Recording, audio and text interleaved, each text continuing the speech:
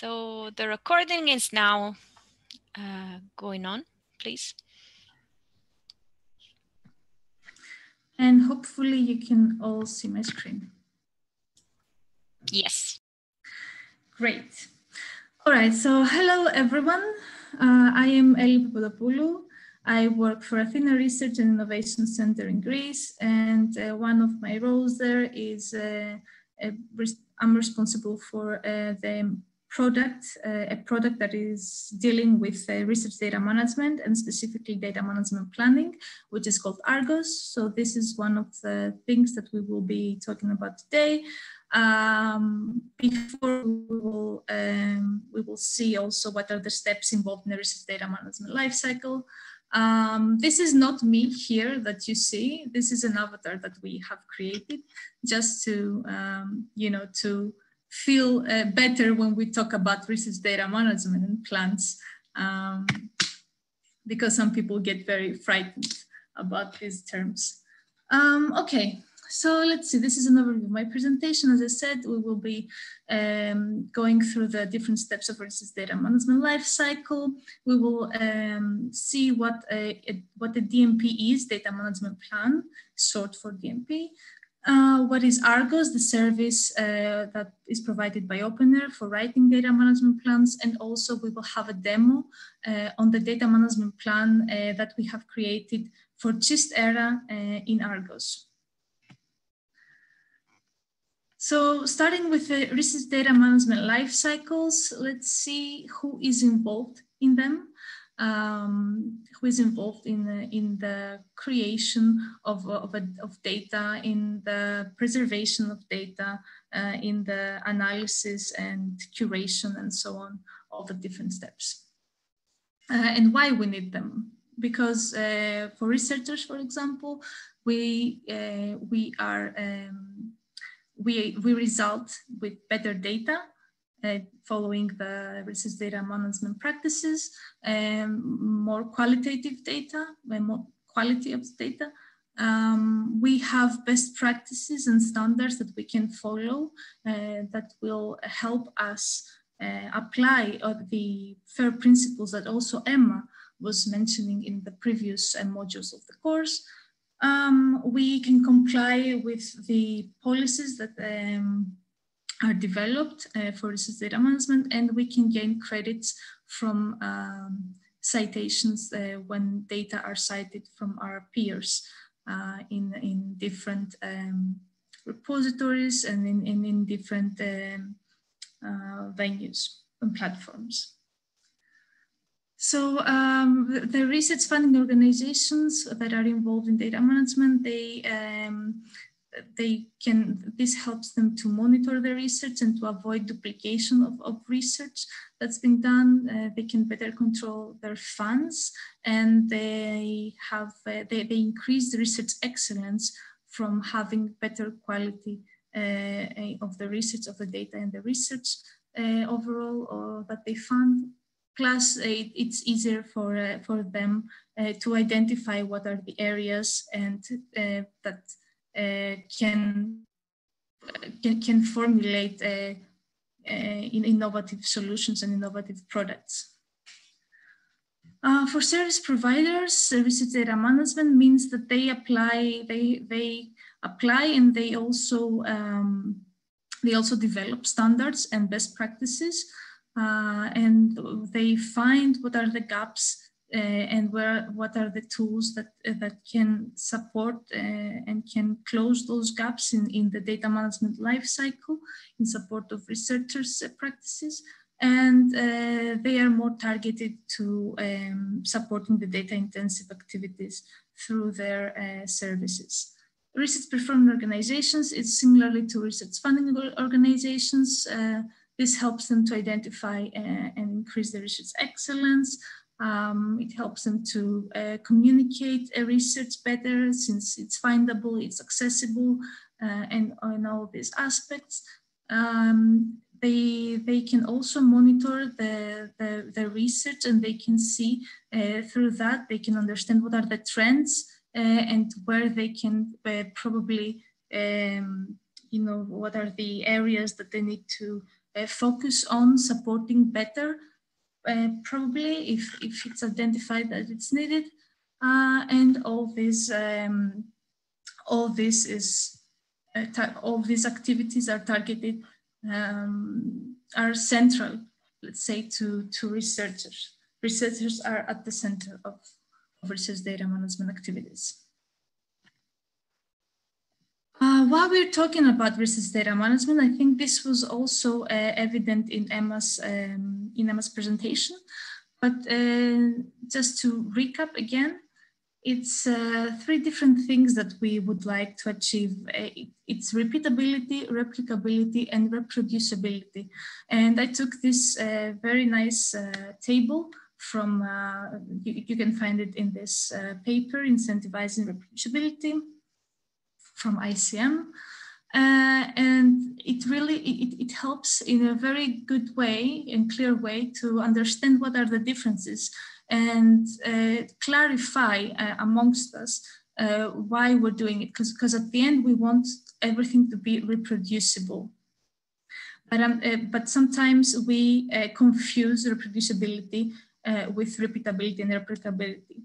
So what this means is when something is repeatable, means that I can, that I'm a researcher and working in a group, can repeat this result in my practice with the same and get the same results.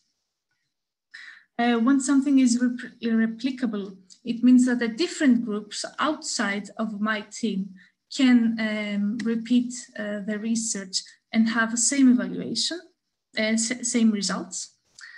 And when something is reproducible, it means that a different group outside of my team can take them and use them and produce different results through, let's say, applying different methods, more based on the different disciplines. So this means that we can have multidisciplinary research and not only sharing research amongst common research communities. And by doing that, and to do that, we have open and fair principles. And you see something that is open can or cannot be fair, and the other way around. So these are the differences and the commonalities where they intersect, where the 2 different areas intersect. But Emma has covered everything, so this is just a reminder. And why, oops. Yes, and where we can see those principles, we see them in the research sector. They are applied nowadays in the research sector, meaning that all big funders like GIST-ERA have developed and adopted a policy for research data management, and researchers can follow this policy and comply and also produce, actually achieve open, fair, and also repeatability, replicability, and reproducibility of research. Also, we see that in academia, some big universities have already adopted policies for research data management, and this is a requirement for the PhD students to get, in most of the cases, to get their PhD.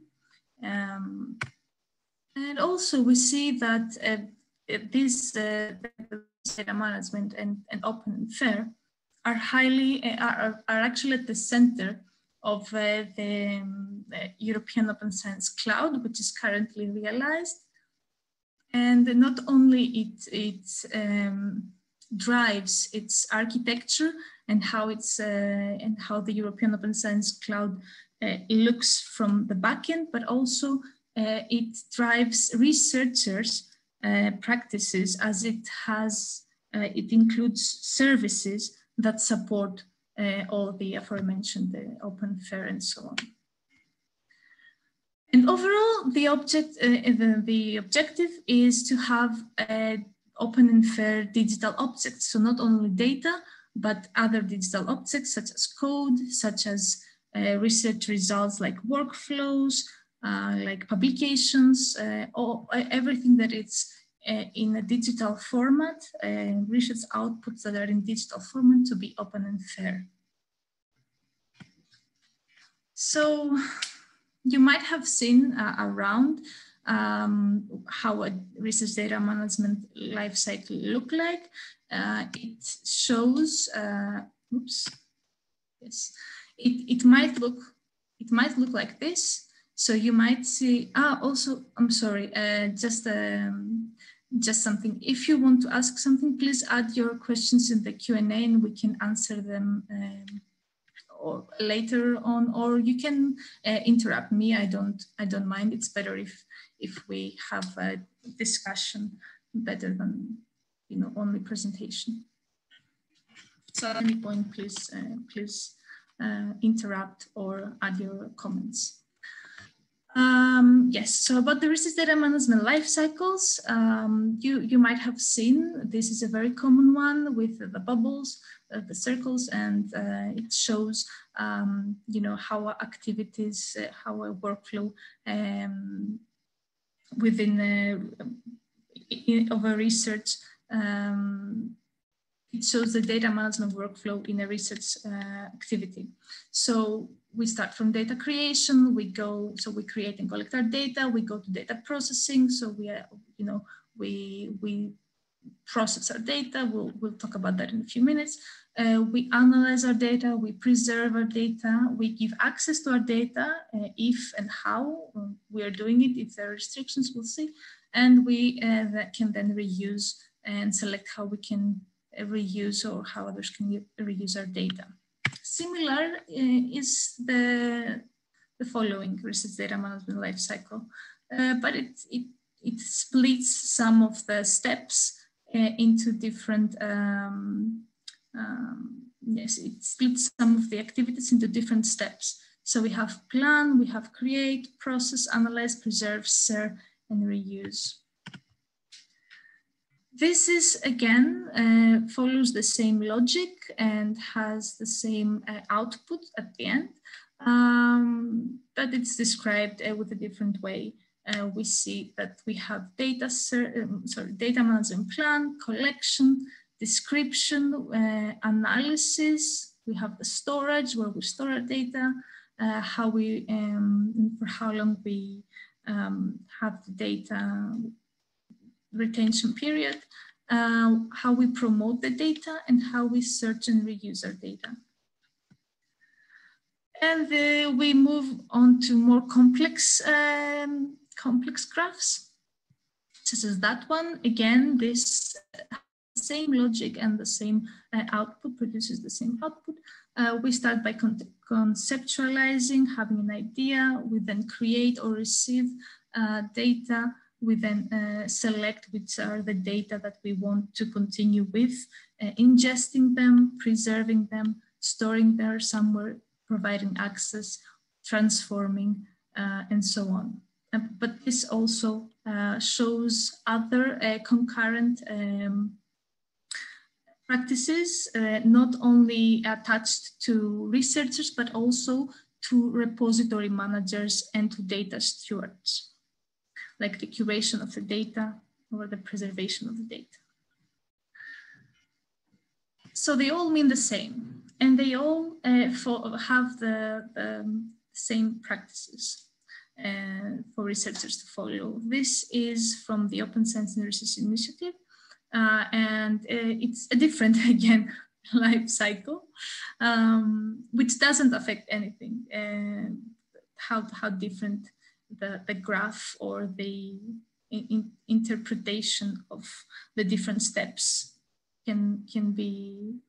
They don't affect the quality of the data or the steps and the best practices that are attached to them.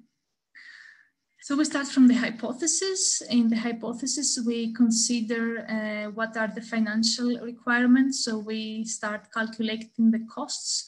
We break down, like in our research, we have working groups, work packages, And in the work packages, we start understanding what are the activities that we're going to undertake and what we'll need, and cost them, and produce a list of costs based on that. So that's in the hypothesis. Data collection, we clarify the usage rights and we assure that we give credits through citations. So we collect data and we have to see if there are any if there's any copyright attached to it. We should clean that, and if there are citations, if citations are provided from the data owners up to cite the data that we have collected, and so on. Similarly to how we are doing with publications, with the references. In the processing, we make use of open source software and open interfaces. So to avoid mostly increasing the cost by getting more services where we can, or software with which we process our data. We store data and results. We make use of service infrastructure. We attach a persistent identifier to our results. We attach descriptive metadata to our results, publish metadata with an open license. All this you've seen also in the previous course, but here you are viewing it from the perspective of a research data management lifecycle and not of the FAIR principles perspective. But all these are, if you were with us the previous two courses, you can already, I think, identify which element goes where in the research data management lifecycle where we're talking about open and FAIR, which is very useful if you feel that you can already do that. Yes, you can attach descriptive metadata and publish metadata in open license. Then long-term preservation, the activities that ensure that you have preserved your data in a correct way, following best practices, is with use of services that safeguard the presentation and integrity of materials, and with having standard metadata, describing your data with metadata standards, basically. And publication and distribution, you publish your metadata with an open license. So we have to assign a license to our data. We can have open evaluation on our data and publication. Ensure that there are links between the publication and the data and the methods and all the different elements, and make use of institutional repositories for that. For reuse, we again clear citations and ensure the accumulation of credits by doing that, by referencing other people's data. So reuse data. This is this is something that I would like you to answer. What do you perceive as reuse data, and what are the different things in reusability that you are called to address when we're talking about reusability? I will give you a hint. It's two different things when we're talking about reused data that you have to have in mind. And I don't know if anyone would like to say out loud what they perceive when hearing about reused data.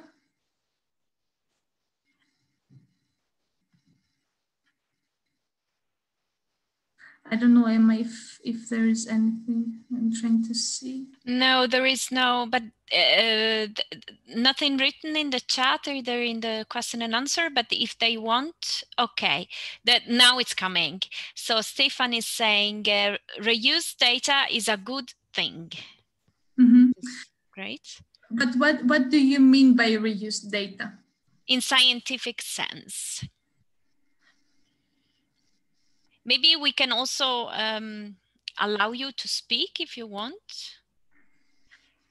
Let us know if you want to open your mic. You can raise your hand and I can give you the permission to. Okay. So Stephen, if you want, I am asking you to open your mic. Let me just, there you are. So I think we can hear you now. Okay, very good. Yeah, no, I was just thinking that if we have a study done with some set of data, and then there's another guy coming and doing another study on that data, so we have comparability, right? So in that sense, I thought is good. And also, as I think it was on the slides, so if I make the data available, then others can, oh no, you had these 3 terms, but basically can do the study and confirm the results, maybe in different environment. Exactly. So you're correct. These are the 2 things that we'll see now. That we have, and thank you very much for your answer and for the interaction. We have existing data that we know that they are somewhere. They have a DOI. Possibly they are in a repository.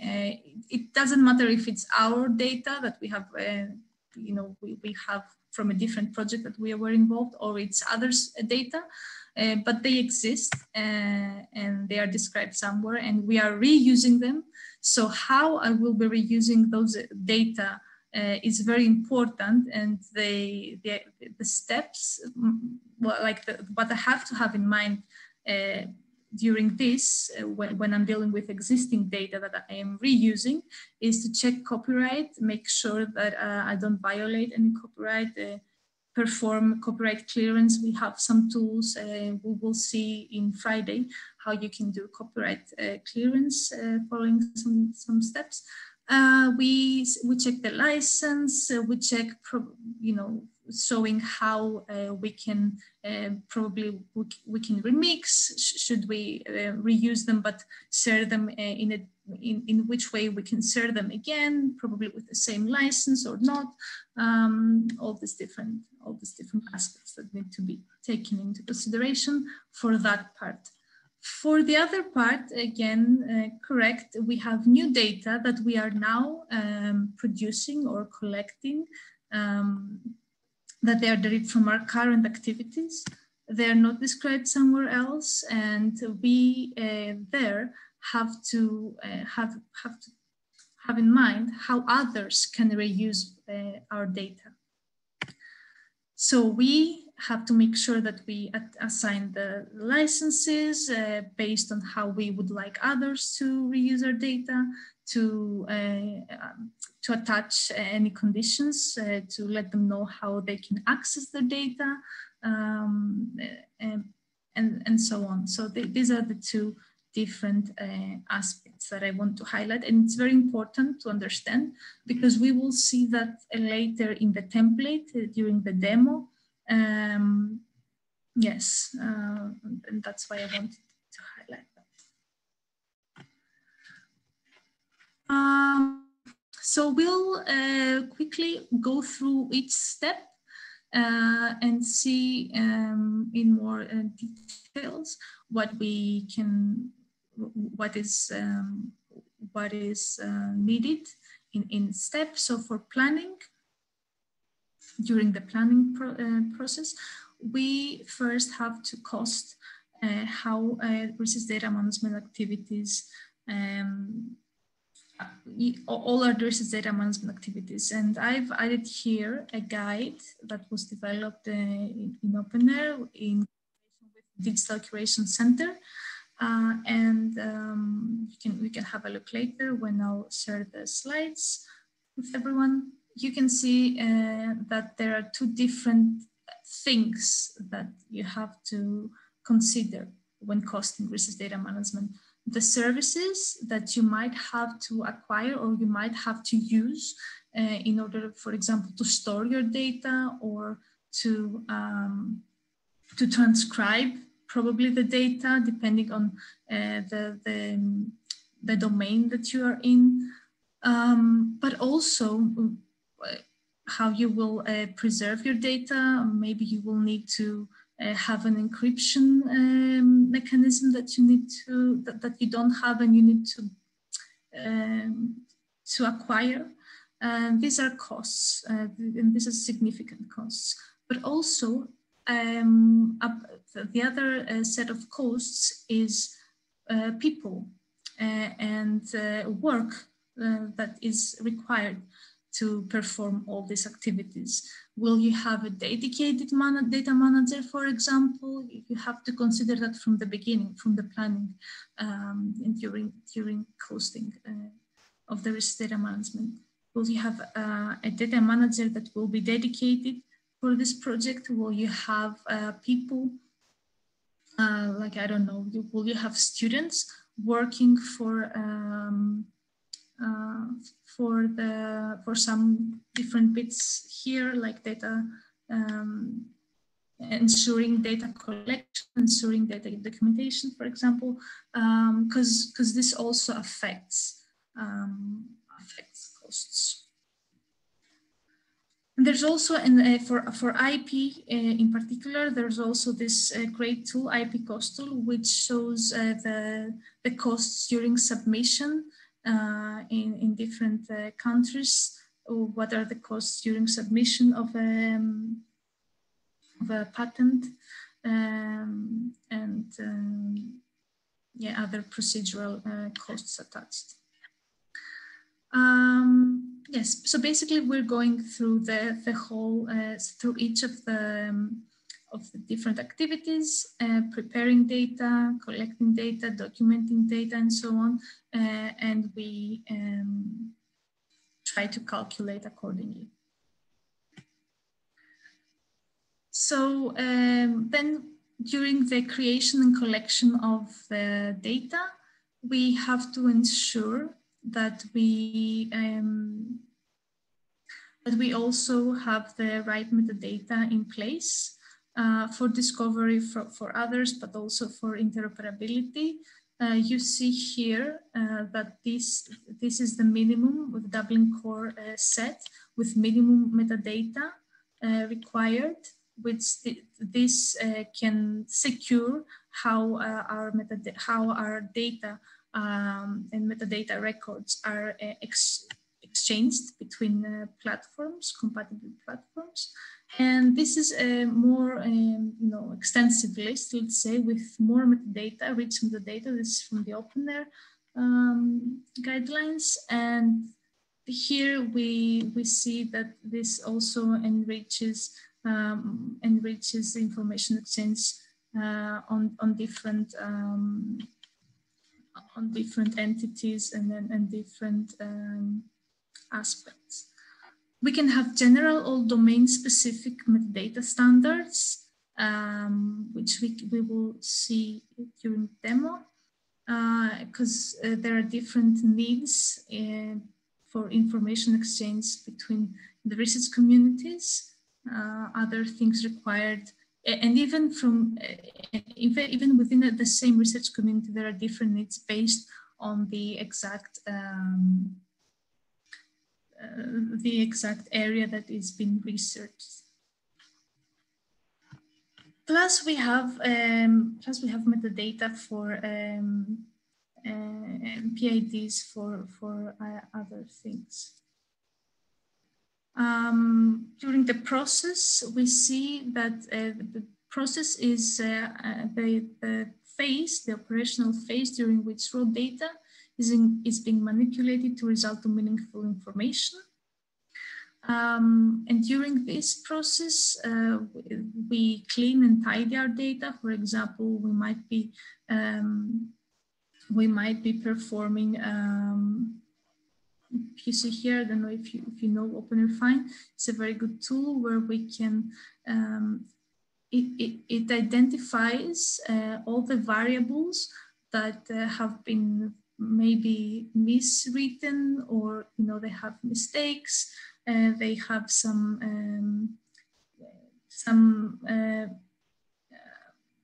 missing information in some columns and so on. So it identifies all the different errors and the different ways that the same variable is expressed, and it tries to combine them and merge them in order to then we get the clean version of our data and use them in the best way possible. And there, yes, during this process, of course, we might perform anonymization. Again, it depends on the domain that we're and the data that we have in the domain that we are working in. We might have to do an anonymization, perform an anonymization of our data. This is a tool to do that. We'll see that on Friday. Yes, for others not to be able to identify and cross-reference specific entities and variables found in our data. So yeah, these are some of the process ingestion, aggregation, analysis, classification, metadata enrichment. This can be done during this step. Then during the analyzation of our data, this is the part where we start producing outputs and prepare for sharing our data. So we use different methods and tools and software for that. We might be using notebooks or end-to-end code scripts for statistics. We might be using RStudio, for example, Python, MATLAB, again, different software, or we might be using our own scripts to analyze data. For preservation, there is what we need to have in mind is and be mindful about is the backups of our data, and this helps with performing, let's say, an informal risk assessment ourselves. I don't know how many of you know the 3-2-1 backup rule, but it says that you need to have at least 3 copies of your data to at least be stored in 2 different types of storage. And one of these types of storage to be not connected with internet, to be an offsite storage. And I would like, okay, I will make the question afterwards.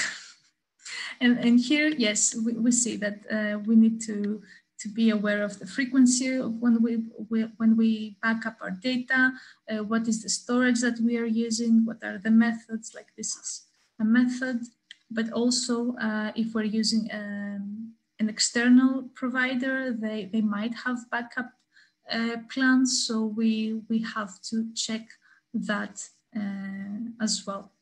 And for preservation, again, backup is different from preservation. This is for backup, and for preservation we use services, as we saw with Emma, like services like trustworthy repositories found in R3 data, where we store our data for the long term. And here is a question: what is the difference between backups and preservation? What would you say?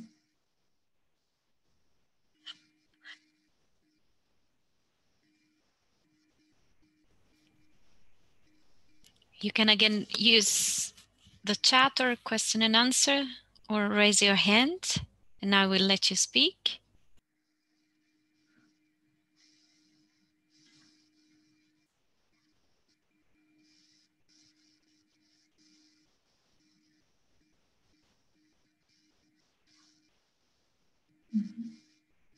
Okay, maybe it would have been easier if I used the Menti.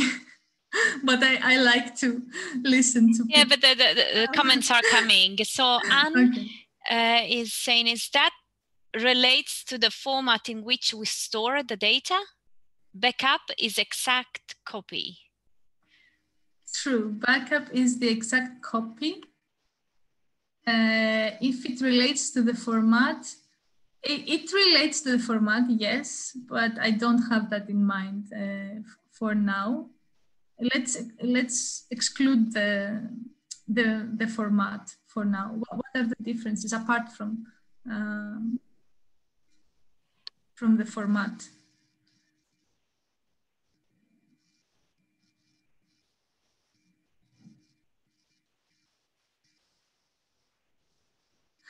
Okay, so I will keep that because it's true. Backup is the exact copy of the current version of our data, and preservation has a copy. Oh, is it something else? Yes, preserve okay. means guarantee that the data will stay over time. This exactly, because, yes, thank you, exactly. Because they are relocated to a different storage facility where they are preserved in the long term, whilst backup ensures the current version now, and it doesn't necessarily mean that it is linked with the long-term facilities. Thank you very much. That was nice. Okay. Next, during preservation again, we see that the format as very nicely, it was Anne mentioned. We need to have in mind the format, but also the PIDs, the persistent identifiers, which we allow others to find our data with and access our data in the long term, access mainly. And there are different kinds of PIDs. There are PIDs for digital objects like DOIs, which is it's used in the world community, in the world open science community. It's the handle registry. Some of you might have come across that. It's ARC and it's other that are used in some domains, but DOI and handle are the more popular, let's say, and they're most used.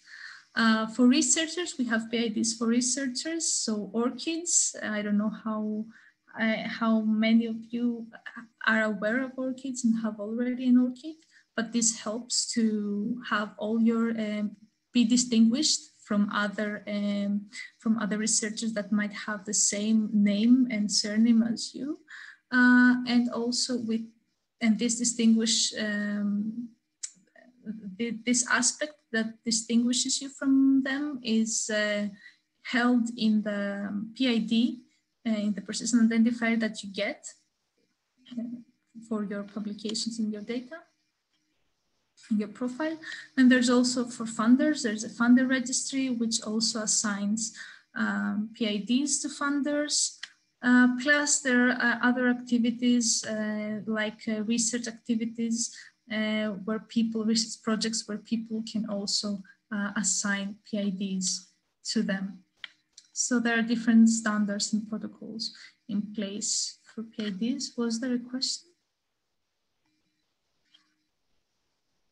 ORCID is a no good solution. They did not keep track of their publications.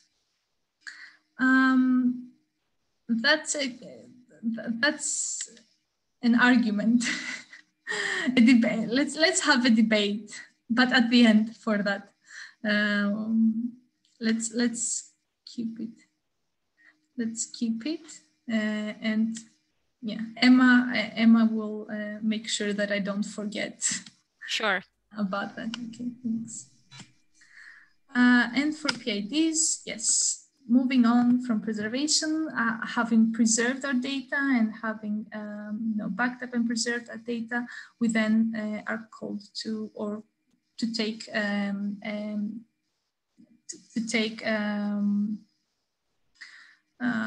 the road of open, as mentioned, or closed or mediated access. So we have to let other researchers know how we are sharing our data. And in the sharing of data, we mean that researchers, other researchers need to know about the naming conventions that we have used, so they understand exactly how they can reuse our data. And this means what are, different letters, characters, abbreviations that we have used in the files and the folders, but also in our code, how we might have how we have the types of variables, prefix, and examples, like providing examples for that. The means of sharing, how we are sharing them is important. Do we share them by a Google Drive, for example, which is very debatable, and which is, yes, but it can be done by a commercial cloud, but it's not a best practice. Do we share it via cloud infrastructure for research, like B2Share? So we use a specific service for that. Do we share it via FTP servers? Do we share it via USB drives? What is exactly the means that we're using? And how we create the links after sharing them with other research outputs. And during module 2, I think it was, we saw how these links can be created. Oops, sorry. And then during access of the data, we have to, again, let people know how they can access our data, if there are embargoes, any embargoes that apply, if there are restrictions, like restrictions, so they cannot have access, if there are access controls in place, like what are the restrictions? For example, can we immediately provide access, or do we have to pay attention to other policies and see what are the conditions that might restrict parts of the access? And here you can also see a very nice table from the UK Data Service, where you see, going from open to controlled data, open, safeguard, controlled data, what are the different levels and conditions, levels of access and conditions that differentiate them. So for open data, for example, we have, the requirement is that we have a suitable, data are suitable for fully anonymized data, or data with agreement to publish personal details. They are accessible without user registration, and they can be accessed because they have an open license in place. And on the contrary, controlled data, they are too detailed, confidential, or sensitive to download, so they can't be downloaded. They are accessible to authenticated users only using secure remote access or secure on-site room, and it requires user accreditation and registration for training and approval by a data access committee. So we understand the different levels and the in-between barriers to accessing data. For data reuse, we have the license tool. Licensing is a very good tool for that, as it provides the conditions and under which other people can reuse our data. And this is the standardized machine readable, licensing schema of Creative Commons.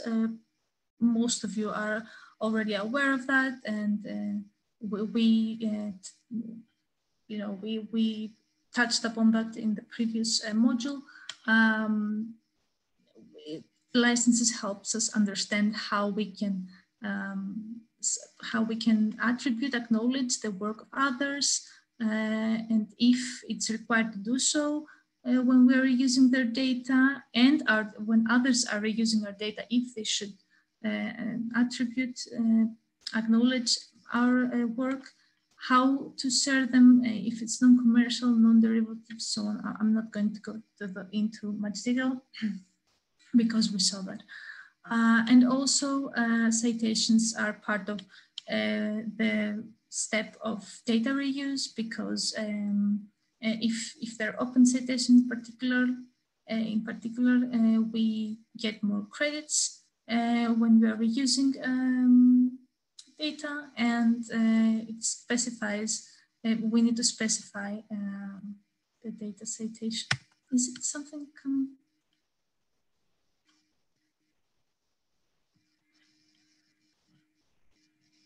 Okay. So moving on to DMPs, as we revisited some of the concepts that we saw in module 1 and 2, but on a different perspective, on the perspective of research data management life cycle. So we'll see how this all boils down to DMPs, data management plans. Oops. And what is a DMP? I'm not sure how many of you have heard, probably all of you, but I don't know how many of you have actually used a tool or actually created from scratch a data management plan. I would like to know later. So a data management plan is a document. It's a text document, essentially. It's a deliverable in the context of a project, and it's a living document, meaning that we have to provide the DMP, the data management plan, this document in the beginning of the research, and then as research follows and evolves, we might have more data, we might have changes and modifications applied to the data. These we go and fix in the data management plan, we update it, and that's why it's called living document, because it's open to updates, and it's open to new versions of our data, and we can describe the evolution of our data on the document. Yes, we describe all the different steps that are involved in research data management, including costs, and including the different people that have been involved in performing data management activities. What is not a DMP is it's not a research assessment method. It is not. You will not be, your research won't be assessed by your DMP.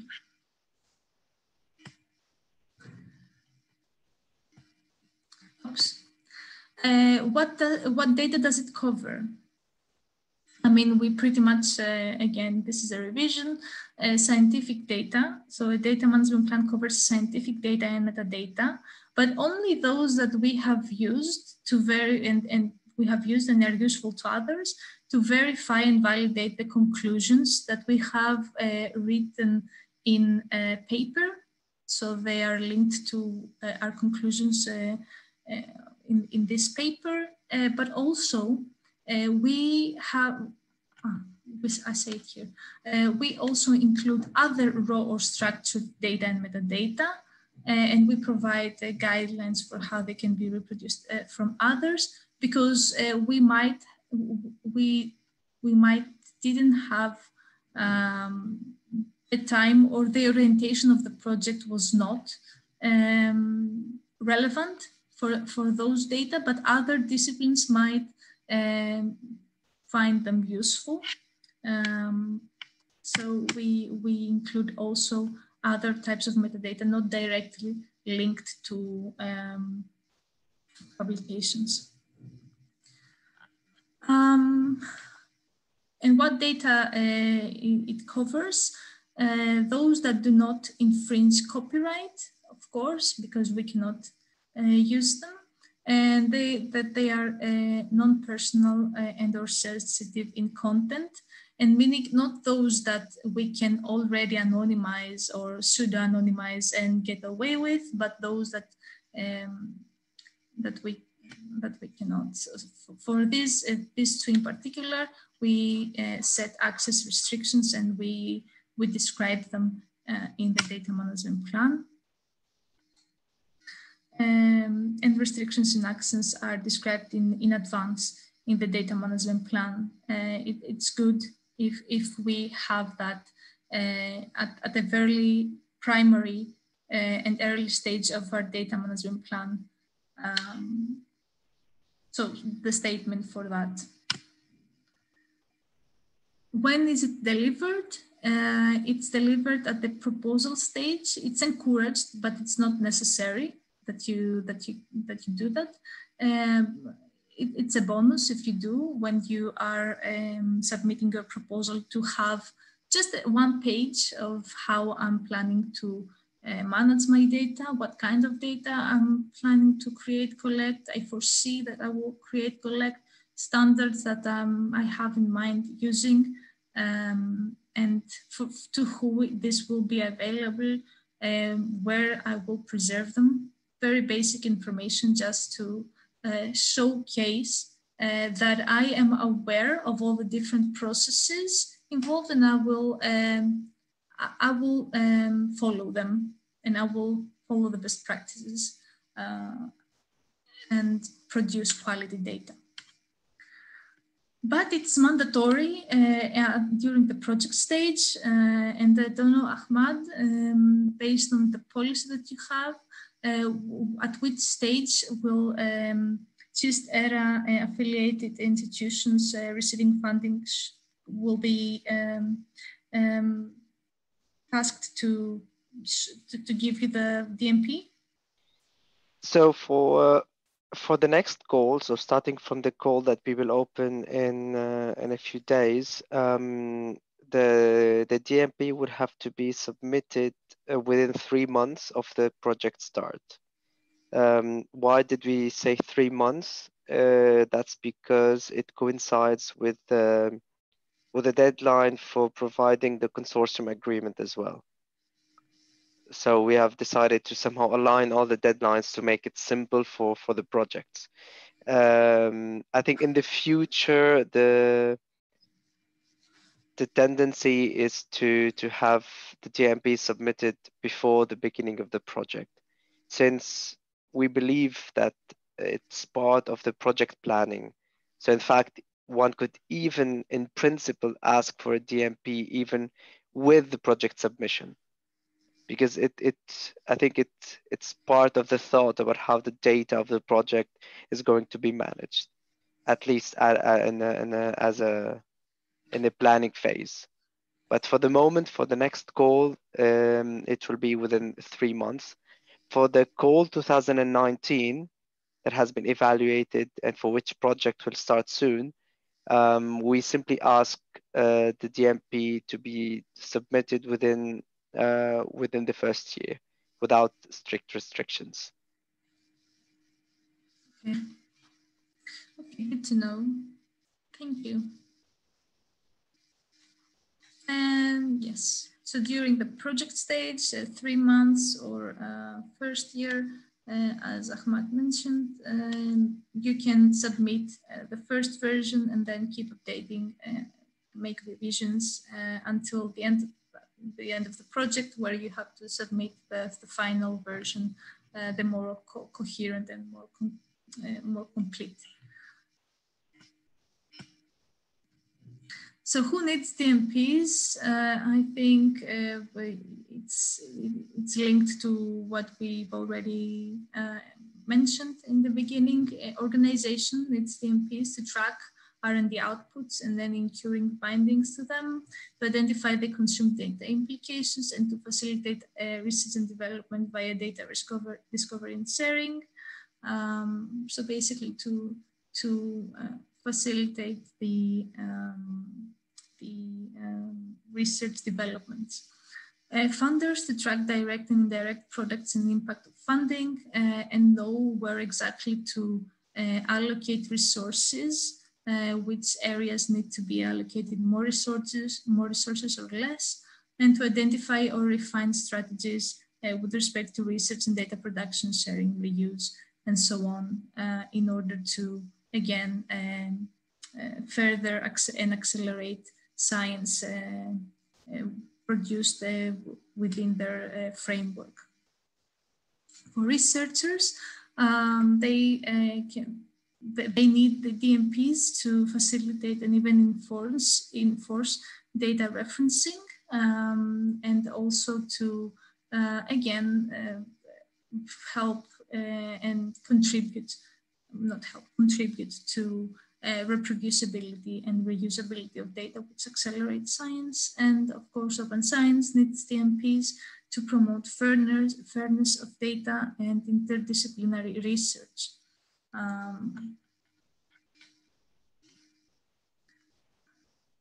Who is involved in DMPs? Everyone is involved in DMPs, from funders that define the rules, from organizations and policy offices that define policies, for projects managers that apply the policies and align to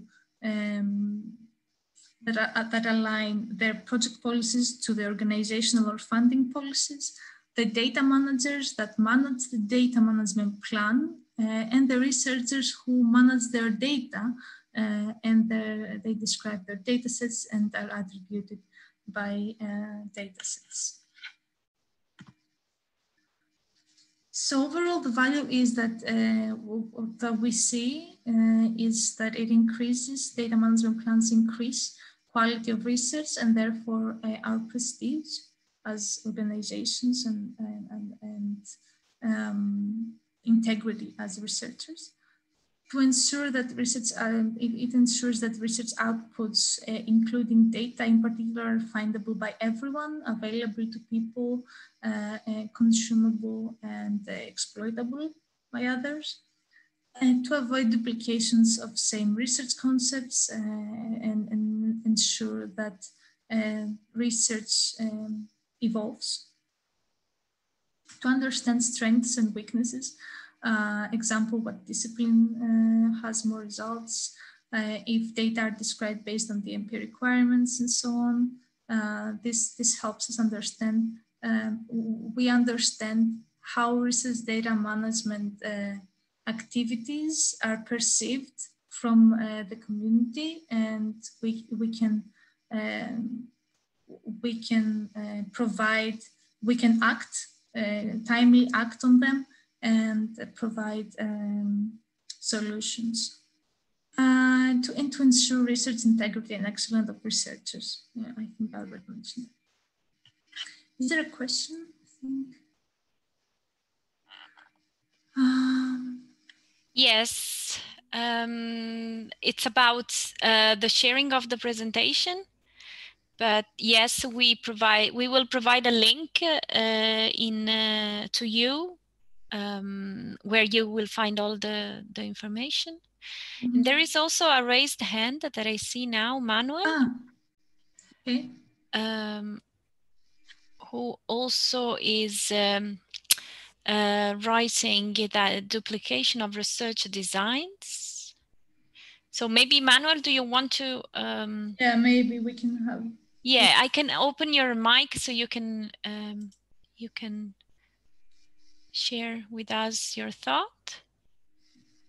We can hear you now. Hello, can you hear me? Yes. Yes.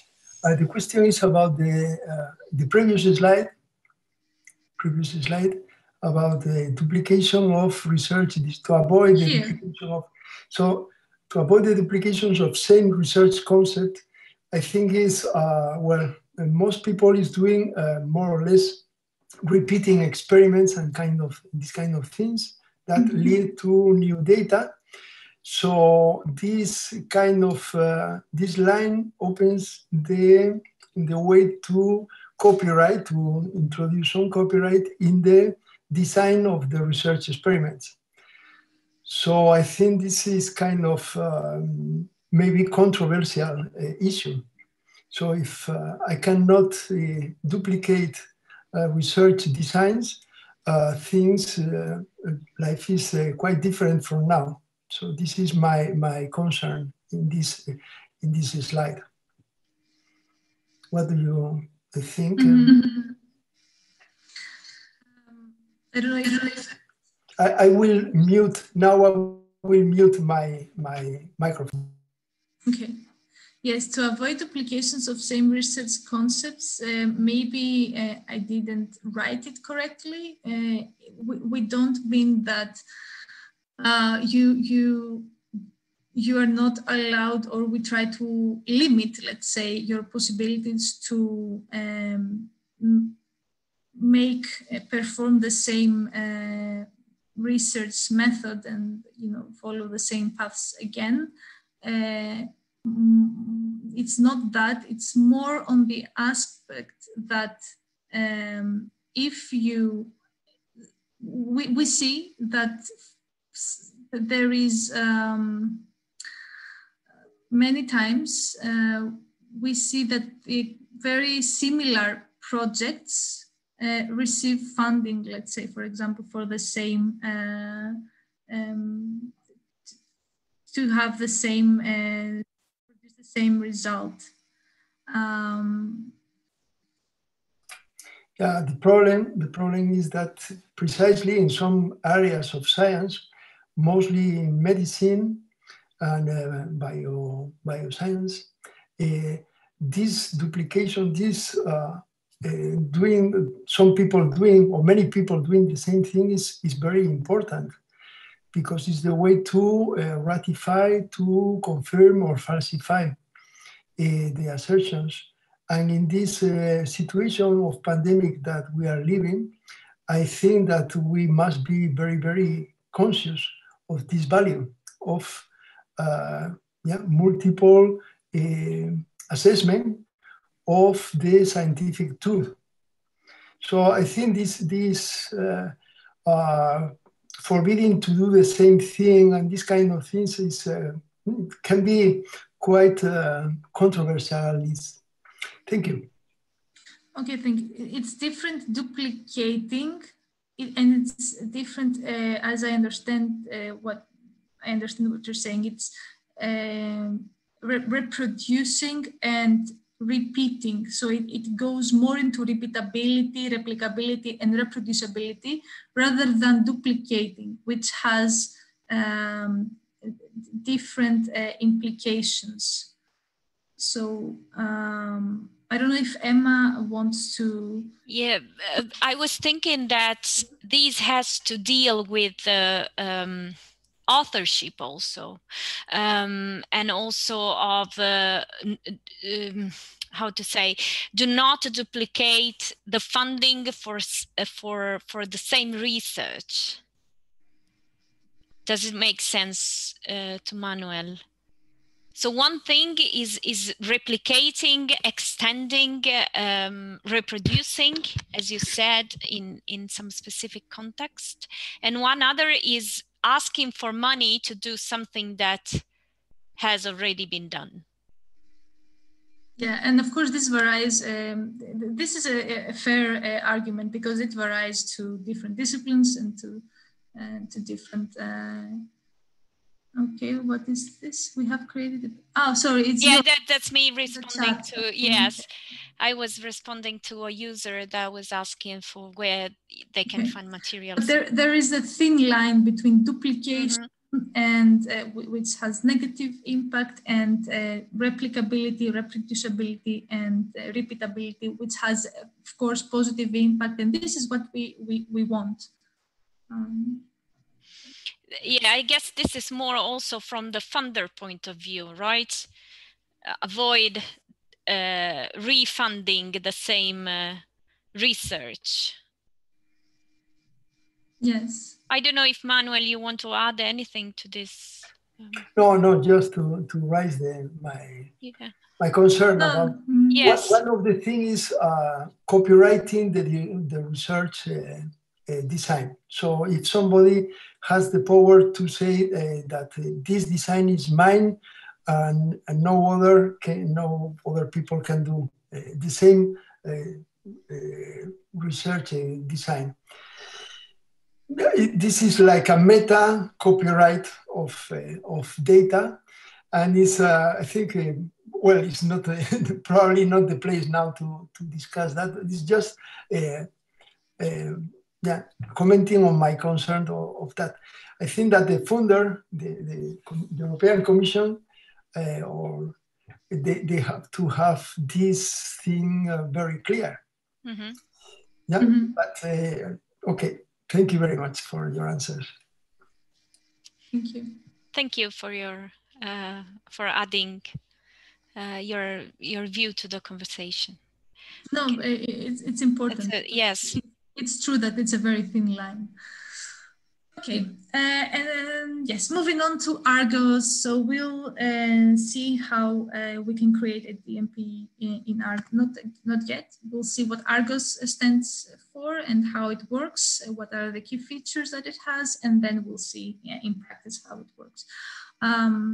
So Argos is the data management planning tool of OpenAIRE. And it was developed, it's based on an open source software, the OpenDMP software, which was co-developed with EUDAT, the European Data Services, and OpenAIRE. And it's, again, I said, open source, it's configurable and extensible, so people can take them and install it in their organization and configure different services. On top of that, integrate different services and link different services that they have in their organization on top of that. And also it's extensible, meaning that everyone, even you as researchers, if you have an interest in data management planning and research data management in particular, you can push your features that you might have in our GitLab page, and we can update and create new versions of the software based on your feedback and your community contributions. And based on that software, we took it and we integrated all the services that OpenAIRE has, their underlying services. And we created Argos, which is accessible if you go to argos.openaire.eu. And this is what a DMP lifecycle looks like in Argos. It starts with creating our DMP. So we create our DMP with Argos. It goes to a draft status. So our DMP is in draft status where we can delete it, we can further modify it and edit it and add more things on top. And then once we're ready, we have to choose if we want to validate it. And when we're ready to validate it, because we have to validate it. First step of validation means that the system checks that all the input that we have added in the system is all the mandated fields that we have added in the system are correct, so that are true. There is input for these mandated fields. And similarly for the false, it ignores, like those that are not mandatory fields. It doesn't matter if they have been completed or not. And once this validation has taken place, then the DMP is again in its draft mode, but it can then further move to finalization. And to a more stable, let's say, status, which is the finalized status. And by doing that, you cannot go back and delete it. You have a stable version that we are working on. And once you finalize your DMP, then you have two different options, either to keep it and publish it in our data collection and database collection, or to issue a DOI by publishing it in Zenodo. We have integrated Zenodo, so it's easy after you finish writing your DMP to click on the button and upload, deposit your version of your DMP in Zenodo. And by doing that, you get a DOI automatically. And then your DMP gets also lives in the environment of Zenodo, and it can be further shared with other people. It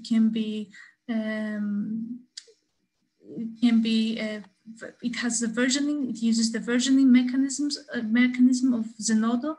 So if you updated, let's say that you are publishing a DMP in the first 3 months of the project, of course, it's not the final version of the DMP. So things change. You modify, you update specific aspects, and then you publish it again.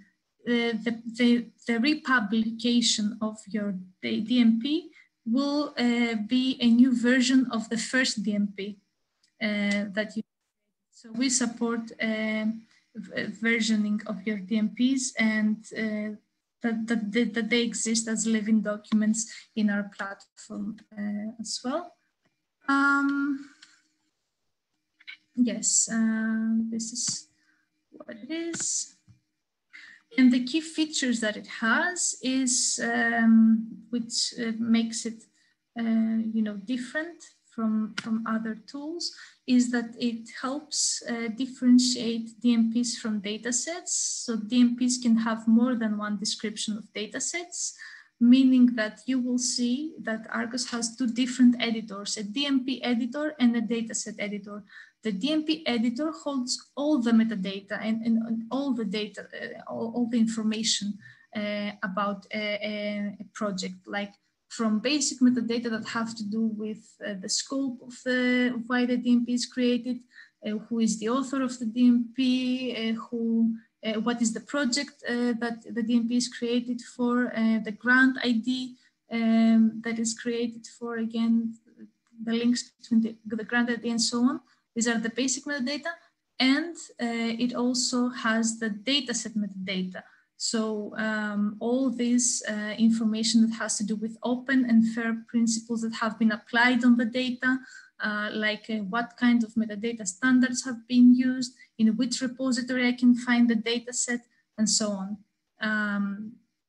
So the DMP has all this information, but the flexibility that is provided in Argos is with a dataset editor, which you can use at any time, any given time, and add new datasets in existing DMPs. So this helps with reusing your descriptions of your datasets within the Argos environment, because you might be reusing the data for a different project, and it's easier for you to copy the description and paste it on the new DMP that you're creating for that project.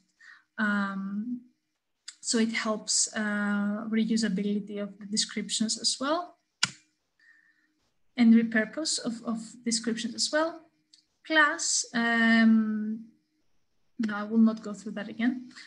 Plus, and another thing that is important is that you can describe as many datasets as you want from choosing the dataset editor at any time, and describe them and describe, not have all the information at the same place. So make it easier for you and for the other researchers to understand exactly what type of data is described here, and what is the exact metadata standard for this type of data that I will need. And it has been used to describe this data, and I will need to understand it.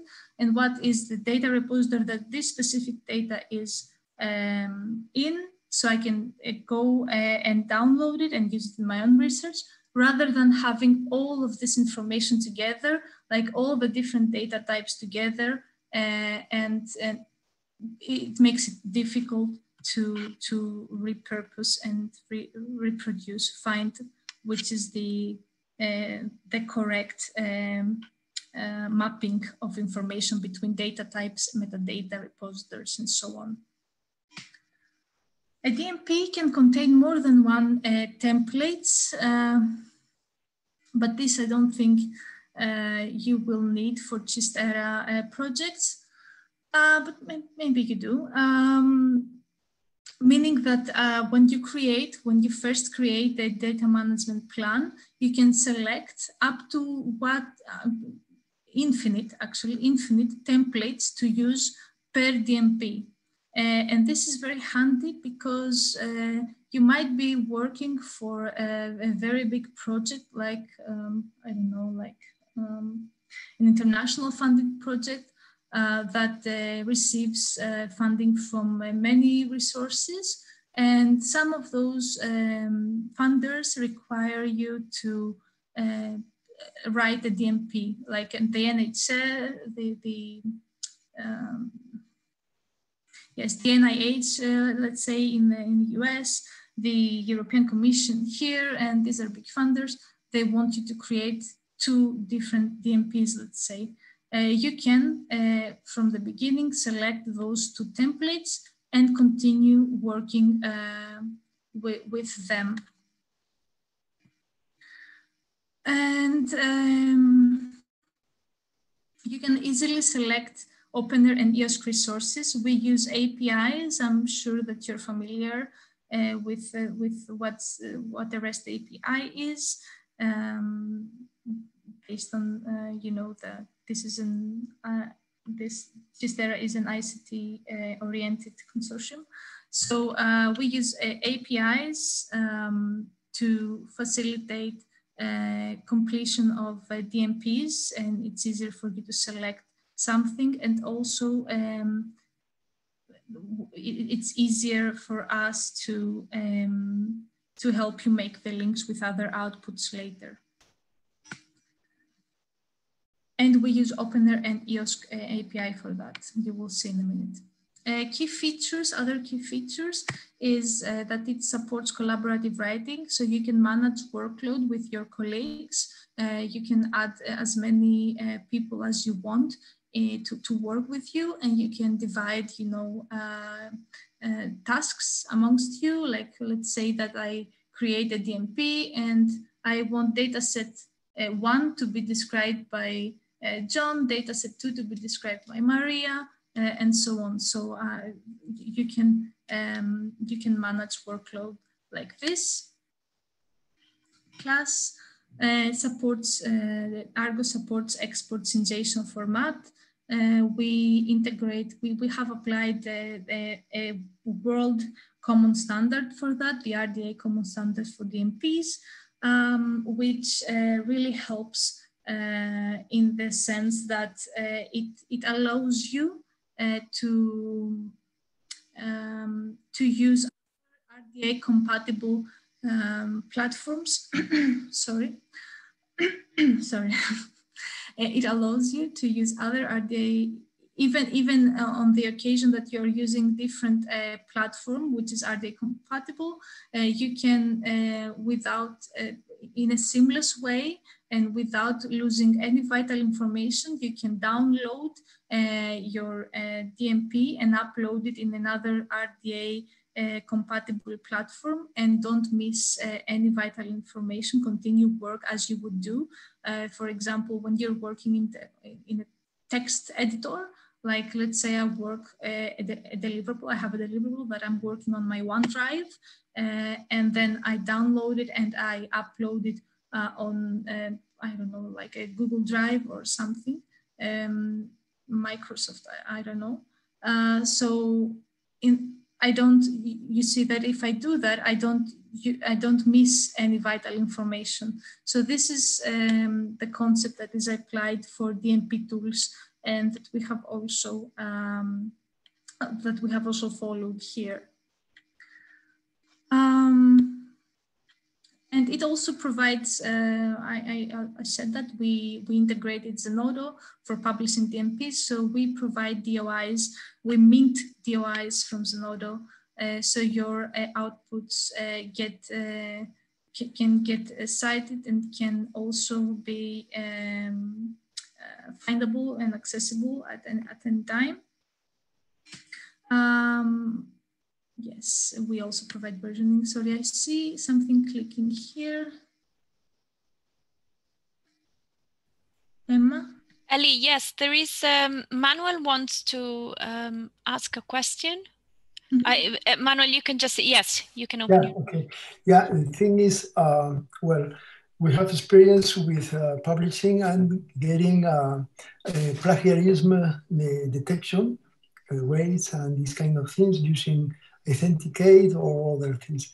So the question is, if DMP becomes published some document with a DOI, then maybe, well, I don't know if Argos will integrate this plagiarism detection, or at some point somebody will be applying these plagiarism detection tools.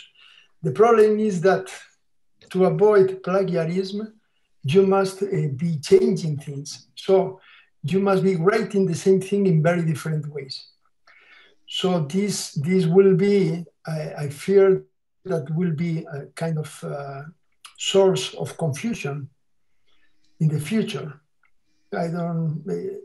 So for me, it's, yeah, it can be very, because for the same experiment or the same data management process, you will be obliged to do very, very different writings in order to avoid plagiarism. So I think this kind of very basic tools of research must be clearly assumed as a standard, and then out of this plagiarism detection craziness. That's my. So my question is if Argos will be integrating this kind of tools or not, because it's I think it's quite feasible. The thing is that the DMPs do not fully care about the text that you have written like you would, like a publication cares in that aspect. But it focuses more on whether you have addressed specific aspects of the research data management lifecycle by when writing your data management plan. And this cannot be cannot undergo plagiarism because it differs. Sometimes, yes, it's the same. Like some people, it's true that majority of the people that are having repositories, for example, they use DataCite standard. This is not. If we trained Argos to see this as plagiarism, it won't have. It will have negative effects. This is not what we want here. We just want to see the processes that have been followed and how open and fair have been applied during the project. Okay, thank you for your answer. Okay. But for the publication, yes, if it's different. Yeah, it's also when you publish your DMP, if you are giving an open access to the document, you can also you have to apply a license, and so if someone will, how to say, use parts of your DMP, can cite it through exactly. The DOI, but it's more of a technical document. So as Ellie was saying, if you are listing the same standards, this does not fall into the plagiarism.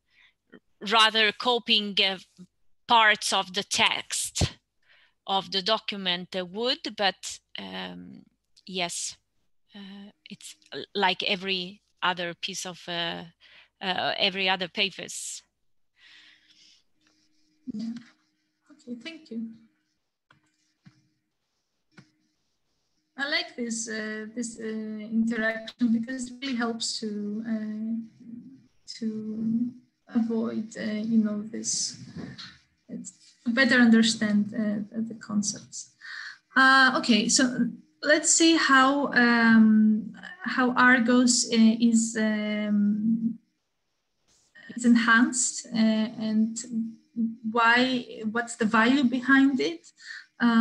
So here you can see, and I don't remember if you talked about that, Emma, but here you can see the research graph, the OpenAIRE research graph, which is a scientific knowledge graph with including all open access, all available open access information mostly from Europe, but also from different other regions of the world who collaborate with OpenAIRE. And we see there, and we can identify we can explore all the wealth of information contained in that graph. And we can create entities, and these are the entities currently available in the graph.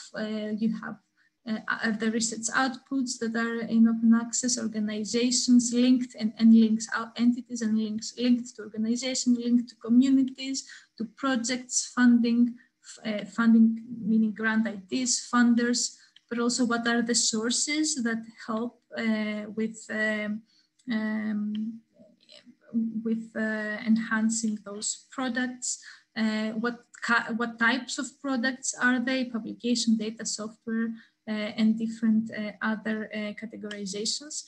And here in this graph and this wealth of information, we have worked with research graph to also create a DMP entity, so it's easier for us to exploit DMPs and understand how they evolve in time, and find again, as I mentioned in previous slides, what are the areas that we have to act on so that we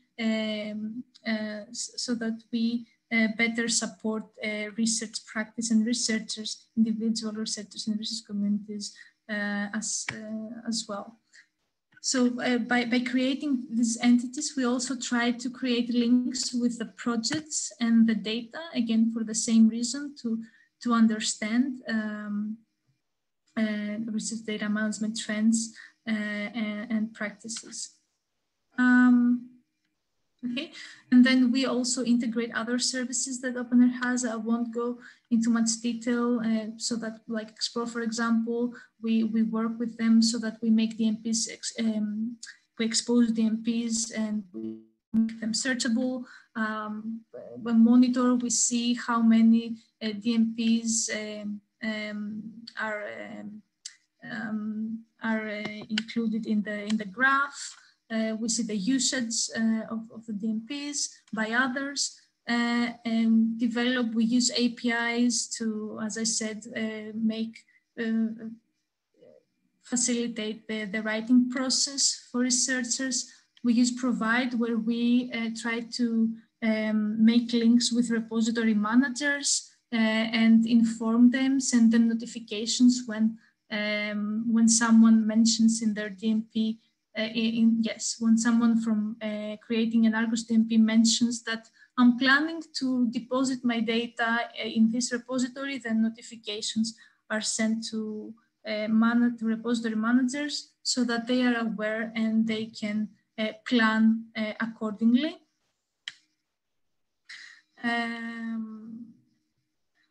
Yes, we use a nodal. This helps us publish our DMPs in an open, fair manner. We are very lucky to be collaborating with people that work in OpenAIRE, like these are national open access desks, NOADs, they are called NOADs, in more than 36, I don't know, I've lost count, in many countries in Europe. And they are, their role is to support open science and research data management in their countries, in many ways, technical, information and educational, and so on. And by having them and actually through their contribution, we were able to translate the Argos in many languages, and some you won't be able to see because it's still in a draft mode. But we are now we have translated Argos in 10 different languages, and this hopefully, because we realize that it's easier for some researchers to see and read and understand, comprehend better. They comprehend better things that are expressed in their language. And also we integrate the Open Science primers and all the different resources.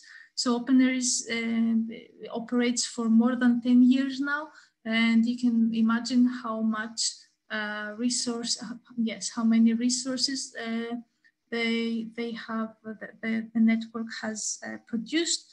So we integrate these resources as well to make the process easier for researchers. And having said that, I think it's the time to have the demo. Let's see, I won't use the production now because we are currently testing the GistEra template in Argos. So we have that only in our beta environment, the test environment. But you will be able by the end of the year, I think, yes, that's the plan, by the end of the year. So after Christmas, log into argos.openair.eu and you will be able to see and test the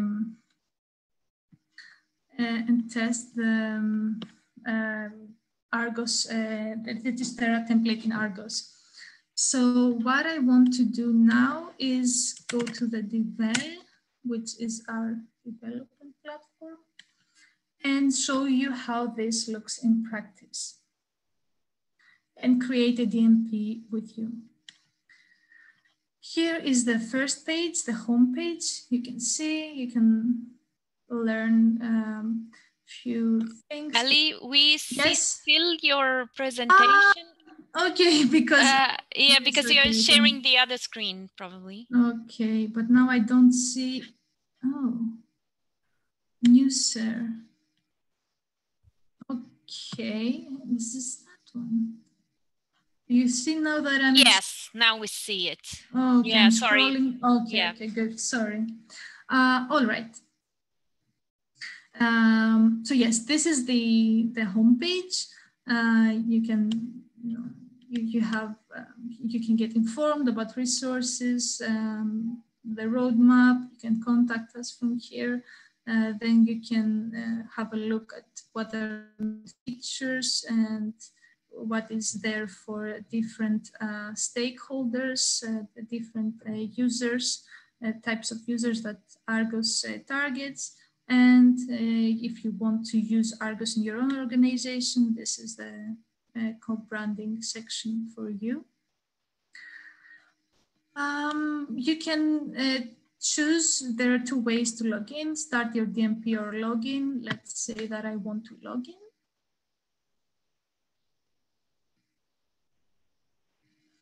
And as you can see, there are many ways to log in via academia AAIs or commercial providers, social media providers, actually, sorry. For which, if you see in our statement here, terms of service, you can understand how we are using those data. Basically, the only thing that we are doing for these providers is, sorry, get the email and nothing else, email and name. Okay, so I logged in again. Okay, log out again. So here I'm logged in, I'm not logged in, and now I choose which way I want to log in. And let's say I want to use I will use Google because I know that it will be easier for me. But you can use any other option. Okay. You cannot. I see also. Sorry, I'm reading the chat as well. You cannot use your email directly. No, we do not. We do not have sign up process, but we have sign in only. And you use the email that you have used for this provider that you will select. This is not a good privacy practice.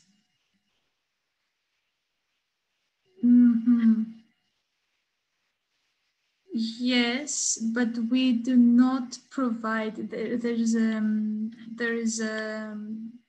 let's say. There are specific conditions of how developers can use those providers, and the only thing that we are getting is name and email. Okay. Let's say, so this is how it looks like. So as you can see here, you can see the personal usage. I have created lots of DMPs, 38. In my DMPs, I have 33 data sets that I'm describing, and the grants for the DMPs are 30 grants. So this is my, yes, so this is my dashboard. I would like, so if you're a new user, you see zeros here because you will be a new user, and you will have a tour guide option. So to guide you to how to use the tool. But as I said, I've already used it. So you're viewing what someone that has created at least one DMP views. And this is the dashboard. I'm in the dashboard. I can see, in my dashboard, I can see the data sets that I have created. I have described, sorry, the DMPs that are storing those data sets, the data set descriptions, and so all my activity can be viewed in my dashboard. I can select only to view my DMPs from my DMPs. I can view only my data sets from my data sets. And I can also view what is publicly out there. So what other people have done for me to get inspiration and yes, consult before or during I'm writing my data management plan. So these are the public DMPs, and these are the public dataset descriptions. Okay. So let's say that I want to now add my, create my data management plan. I click on Start New DMP from here, and I have the option to either import the file, which is according to, it's a JSON file that is following the RDA standard, or I can start a wizard from scratch. Since I don't have something ready as JSON, and I'm starting this from scratch, I will click Start Wizard. Okay. And these are the basic metadata that I mentioned in my presentation that it wants me to add. Title of DMP would be DMP for, I don't know, Chestera. The description, so you provide a title that is not just a data management plan. It has few information that can, that can separate your data management plan from others. It's easier for finding your data management plan afterwards. Description. Let's say I am creating project X creates this DMP or I don't know what's the purpose behind the creation of DMP. Language, what's the language that my DMP is using? So it will be English. What is the visibility? So here I get to choose how I want it to be shared in Argos. If it's going to be public, it will be under public DMPs here if I click public. And if I keep restricted, which is the default, when you start your DMP, it means that you and all the people that you will share your DMP with have access for now. This can be changed at any time. So when we're ready, we can publicize it. Researchers, who are the people that are contributors in this, people that the data sets are associated with, and people that have that are co-authors of this DMP. So let's say that it's me, and it's also if I don't find it, I can search by ORCID ID. But if someone doesn't have an ORCID, I can insert manually. Let's say, and these are the people that are working for the DMP. The organizations, let's say, who are the partners. I can select, we take this information. This is the API of OpenAIRE that we're using.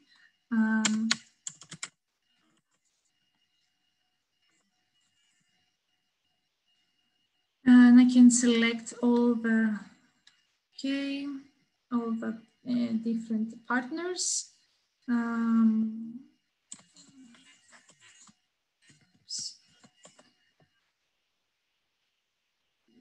Okay, let's say that I want these two. And here I see that I am the main contact. So whoever creates the DMP, the whole DMP first, is the manager, the DMP manager, meaning that he will be the person to be contacted afterwards in revisions and after the project ends. So next, after I have added this basic metadata, I get to describe the funding organizations that I'm creating the DMP for. I can search GISTERA. I can have GISTERA. I have added GISTERA manually because it's not in OpenAIRE yet, but this will change in 2 or 3 months. So you will be able to find it in the list. The grants that are the grants of GISTERA that I want to describe and create the DMP for. So this is an example. Yes, that's something that it's not for all projects. It's only for projects that receive multiple grants. So let's say that my project doesn't receive multiple grants, so I'm moving on to the next. Then I'm still in the DMP editor, so I get to provide a license of how I would like others to reuse my DMP.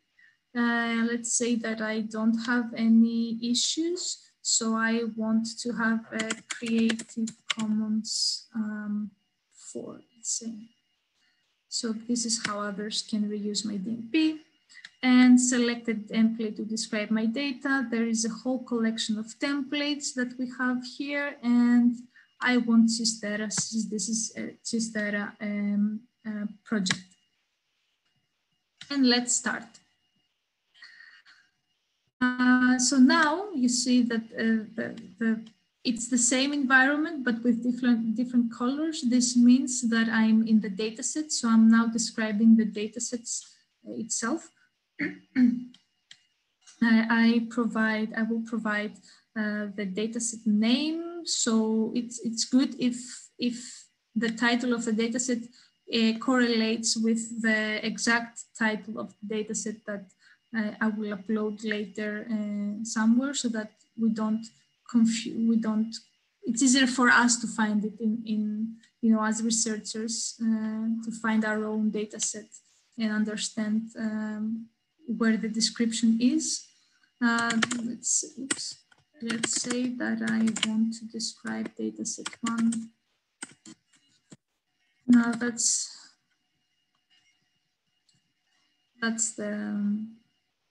the name of the dataset that I want to describe.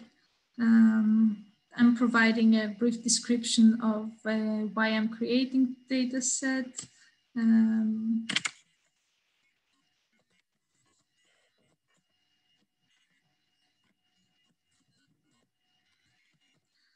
And I can add tags for this dataset, like data. I don't know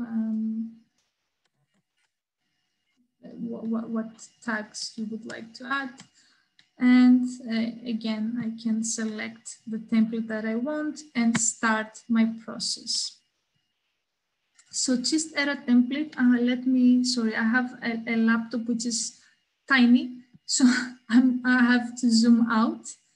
Okay, I think it's better for you.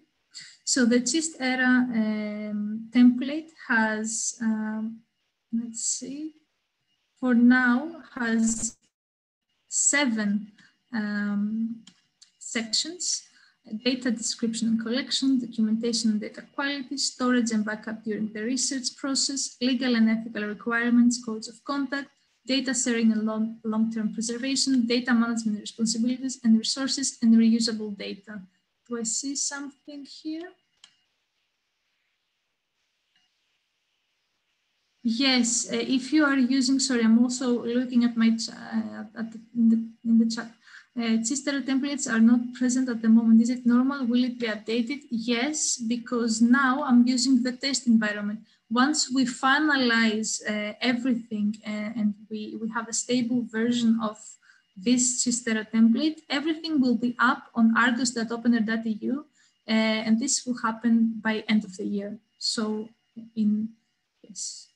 After your vacation, your Christmas vacation, you will be able to find it yourself and play around.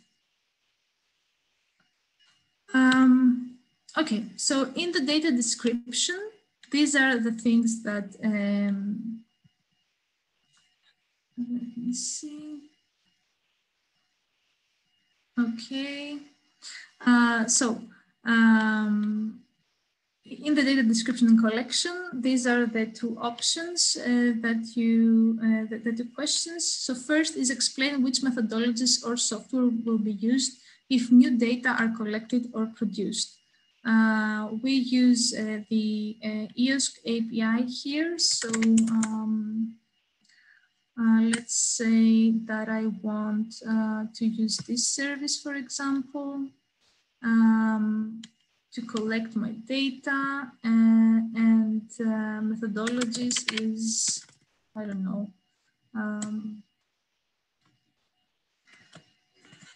description about methodologies.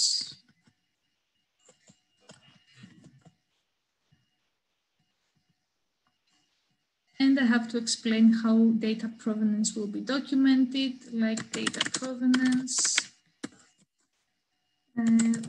will be provided via the next tool. I don't know if it's typed to a tool or how you're going to do that.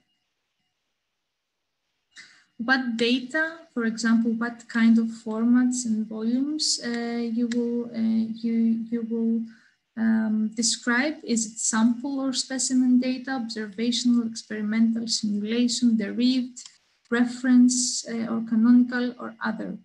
Let's say that for that particular data set, it's a 3D models that I am describing. And give details on the data format. Again, I can choose from those options, and I choose models 3D statistical, since this is the type I'm dealing with. Then I can justify the use of certain formats, like why I have used this particular format. I don't know how many of you, or if any of you actually is working on that area with 3D models. But as in many cases, there are closed and open formats. So let's say that there are some closed formats are STL or OBJ, and I try to avoid them and prefer open formats. So GLB, let's say, will be preferred because it's open, for example, and provides, I don't know, give details. Similarly, I can write that I have described that I am describing data that are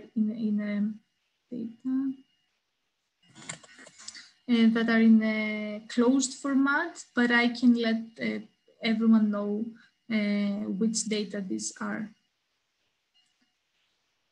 Give details on give details on the volumes of the data. So this data set, how this data set translates to bytes. Let's say that it's, I don't know, let's say that it's very big, terabyte.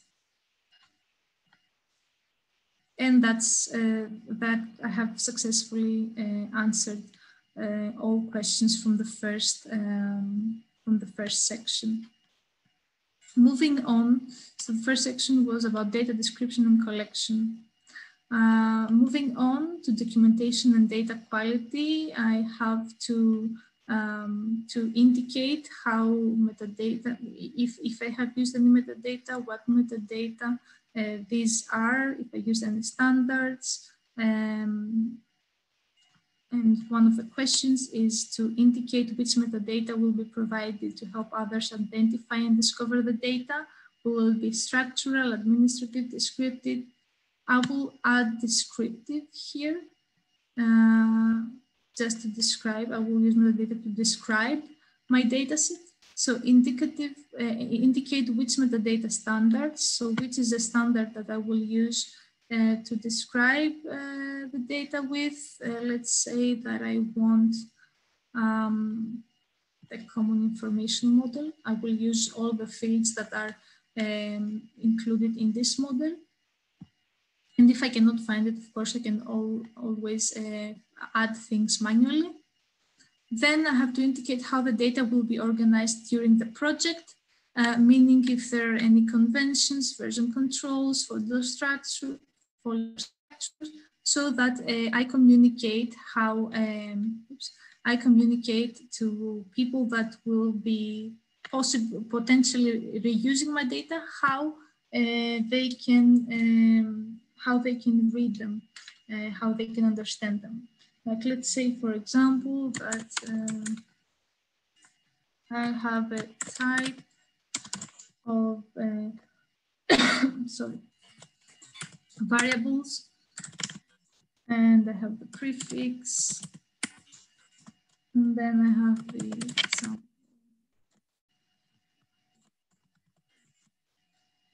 This depends, of course, on the conventions, the type of conventions that you're using. If it's code, if it's a convention, if we're talking about files and how you have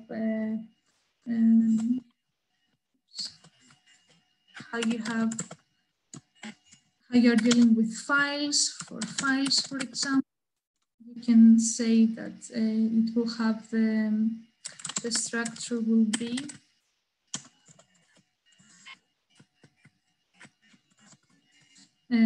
month, year, month, day, underscore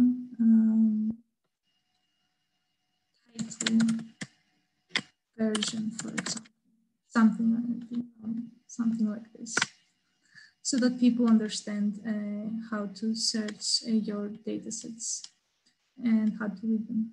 Consider what other documentation is needed to enable reuse. This may include information on the methodology used to collect the data, analytical and procedural information, definitions of variables, units of measures, and so on.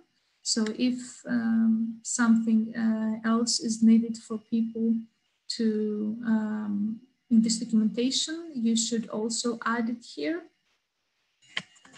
Other documentation. Example.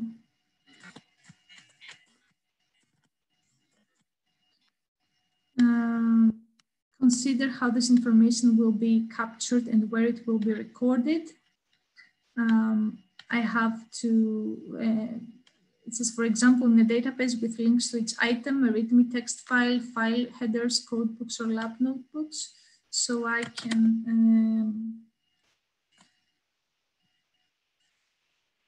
can find, for example, notebooks. I can find notebooks if there are any. Let's say that I want to use PAN notebook.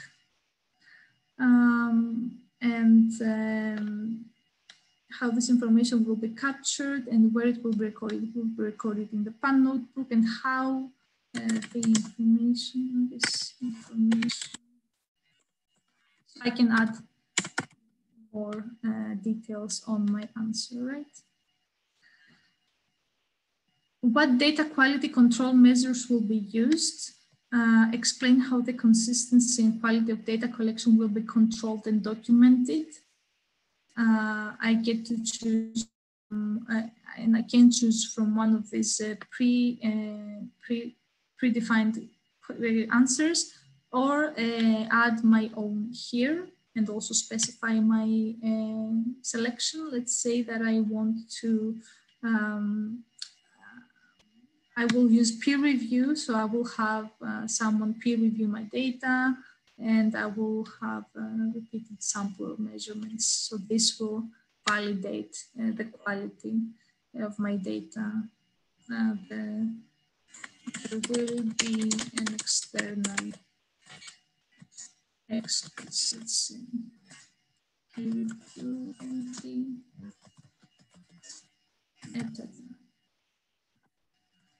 So I can specify how this is going to take place. And now I've finished the second, which is about documentation and data quality. So moving on to storage and backup during the research process. How will data and metadata be stored and backed up during the research? Here I have to describe where the data will be stored and backed up during research activities, how often the backup will be performed. I can select from a list of services. Let's say I want to storage. Let's say that my institution uses the EGI online storage, and this is where I also store my data, and so backup is tied with this storage facility as well. Frequency, I have to check with the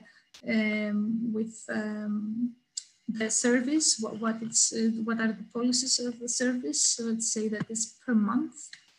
And if I cannot find it, or if I want to specify things, I can also add more information here.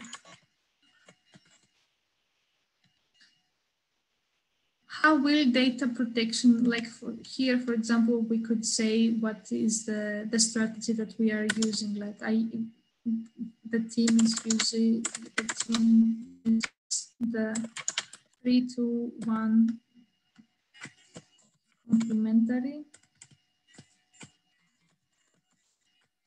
The team uses the 3-2-1 backup rule and so on, right? As we saw during the presentation.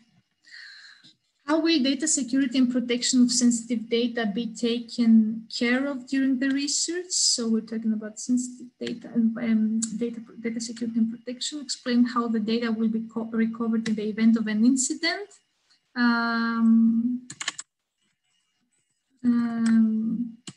Retrieval from compiled or backups, let's say,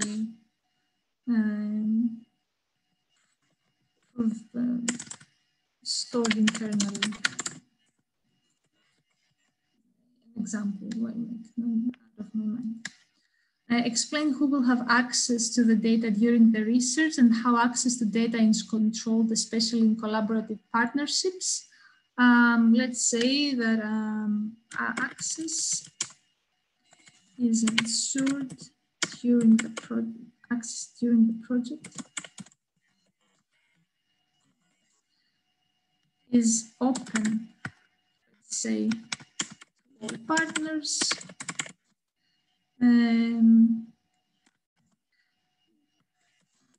Become open to all once project ends, for example. And access is controlled through, I don't know, X mechanism. Might be encryption, might be passwords.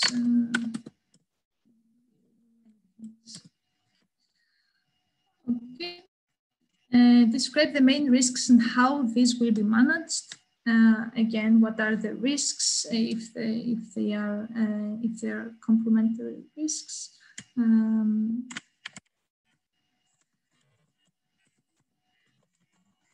Okay, and explain which institutional data protection policies are in place. Here I have to check the institutional data protection policies and add the URL.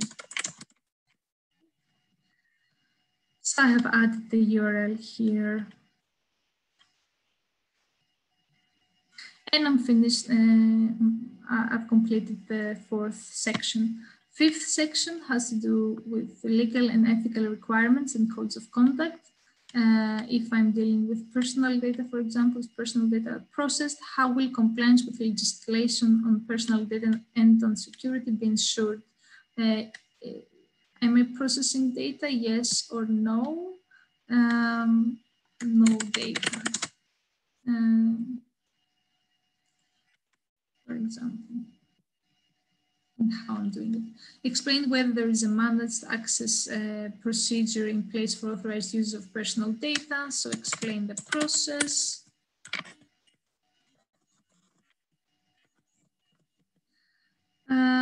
And then we have how will other legal issues such as intellectual property rights and ownership be managed? What legislation is applicable? It's about data ownership and applicability. Who will be the owner of the data? As we saw in different modules, the owner is the affiliated organization that has developed the database. So let's say that it's something that the Athena Research Center has done. Okay. And I can select also if there's a researcher who owns the data, which is very, it might not be the case. I can select a researcher and I can specify my answer if I want. I can add more information. Explain what access conditions will apply to the data. Will it be open, mediated, embargoed, closed? Let's say that it's mediated for this data set of 3D models, and I can explain why and how this is mediated. For 3D models, X, Y, Z. Will the data be openly accessible, or will there be access conditions? I can again select if it's going to be openly accessible or if there are access conditions that apply. And in case of intellectual property rights, again, if there are any intellectual property rights affected, yes or no. Third-party data descriptions, again, indicate whether there are any restrictions on the reuse of third-party data, no restrictions. And next is about ethical issues. What ethical issues and codes of conduct are there, and how will they be taken into account? Let's say that I have commercial interests surrounding patents, and why, how they will be taken into account, how you will act.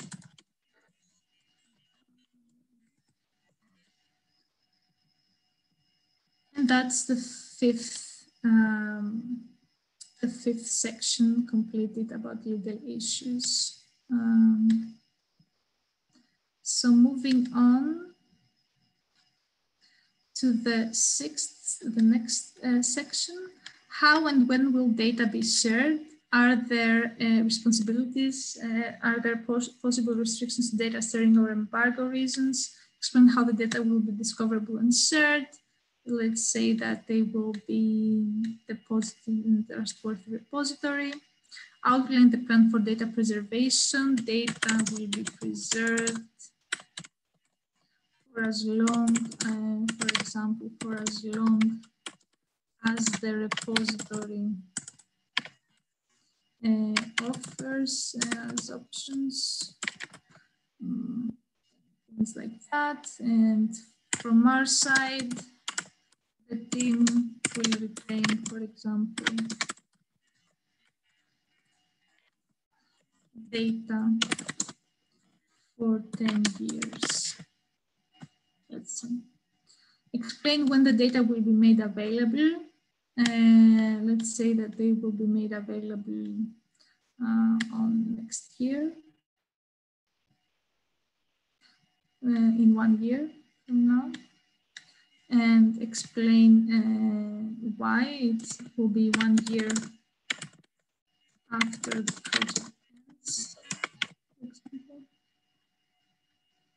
I will skip it because I see that this is a bug, and I will move on to that one. Will exclusive use of the data be claimed? Yes or no?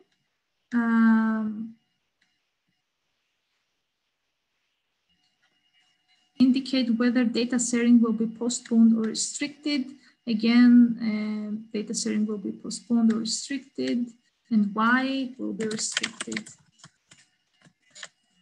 Because X, Y reasons. Indicate who will be able to use the data.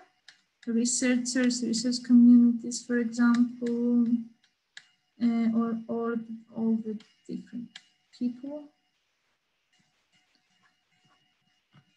Is it necessary to restrict access to certain communities or to apply a data sharing agreement?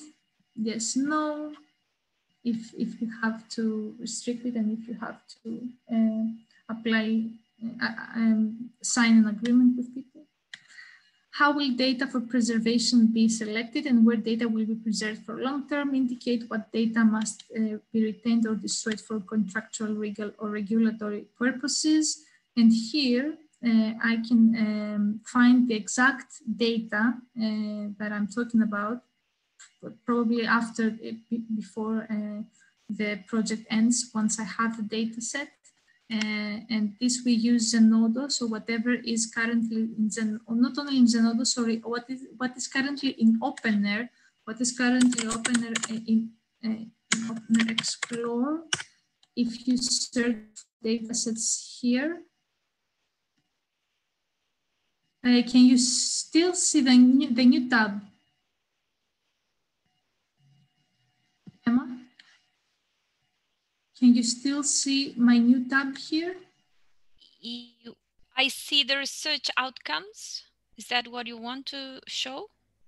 Open access include publication. Okay, now I see. Yes. Okay, the research outcomes, yes. So what is indexed here, if I click, I want only research data, then I can search for, I don't know, 3D models and get a data set. These are all data sets, get a data set. But I can do it from Argos. I don't have to go to OpenAIRE. This is what I'm trying to make the links now to you. So whatever you see here, it's here as well. So 3D model, let's say,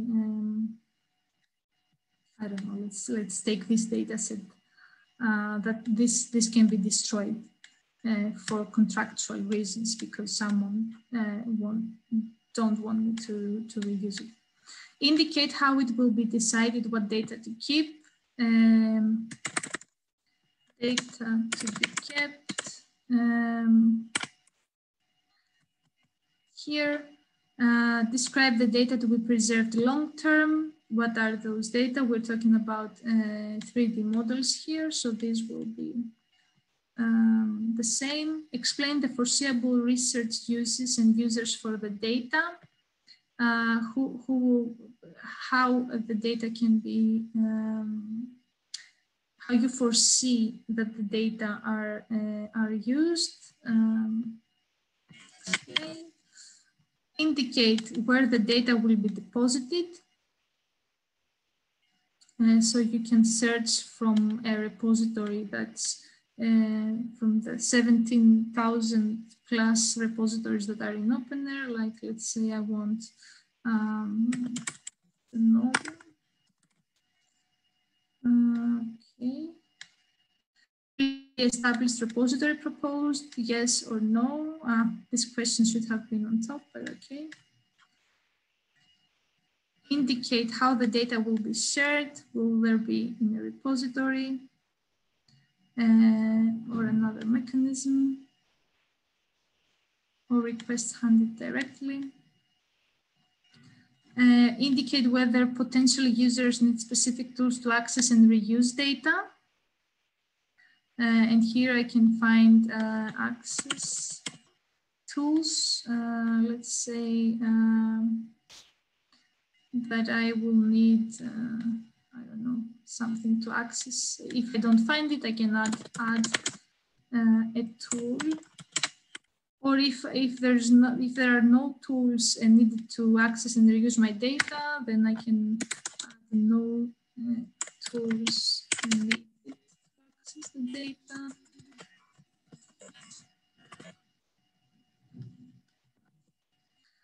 Okay. How will the application of a unique and persistent identifier to its data set be ensured? Explain how the data might be reused in other contexts. To share information, to make informed decisions, to develop a product, and indicate whether a persistent identifier for the data will be pursued. Yes, I will use a persistent identifier, and I will use DOI because the repository that I selected uses DOI. Okay, let me close this so you don't get confused. And I'm moving on to the 7th section, which is who is responsible for data management. Outline the role and responsibilities for data management and stewardship. I can select from, find people with their DOIs and also write that work on data analysis, that this person has worked on data analysis. I can add more people here. If I don't find people, I can add Emma, for example, data access.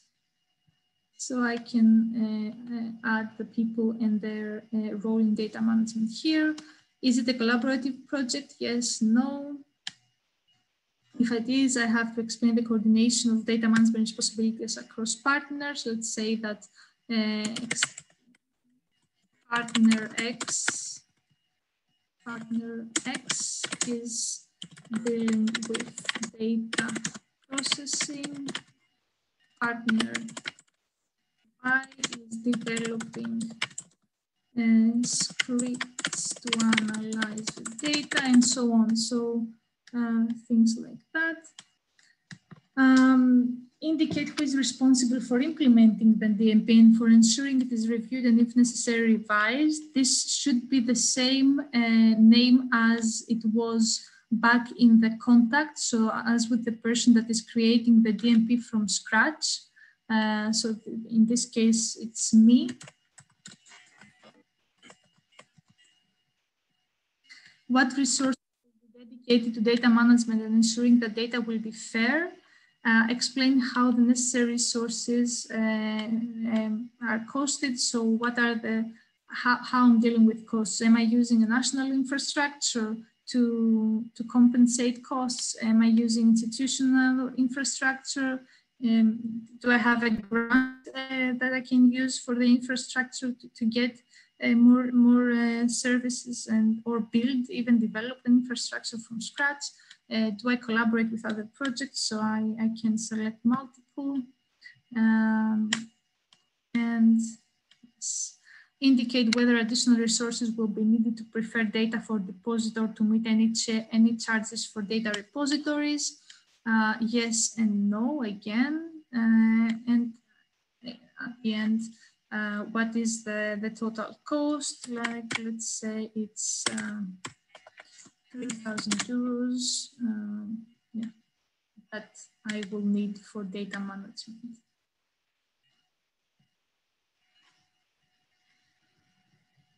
And this I see should have been its third in a row, but for some reason it appeared here, but we can fix it because it's nothing stable at the moment. So we can fix it and we will have it correct in Argos. How will it, it's about reusable data. How will existing data be reused and how I'm using other people's data, other researchers' data to follow up research on a specific topic and to develop new products, let's say. I can provide the URL of the DMP of reused data where the DMP is described. Where can reused data be found? I can search for repositories again that are in Opener, and let's say that I want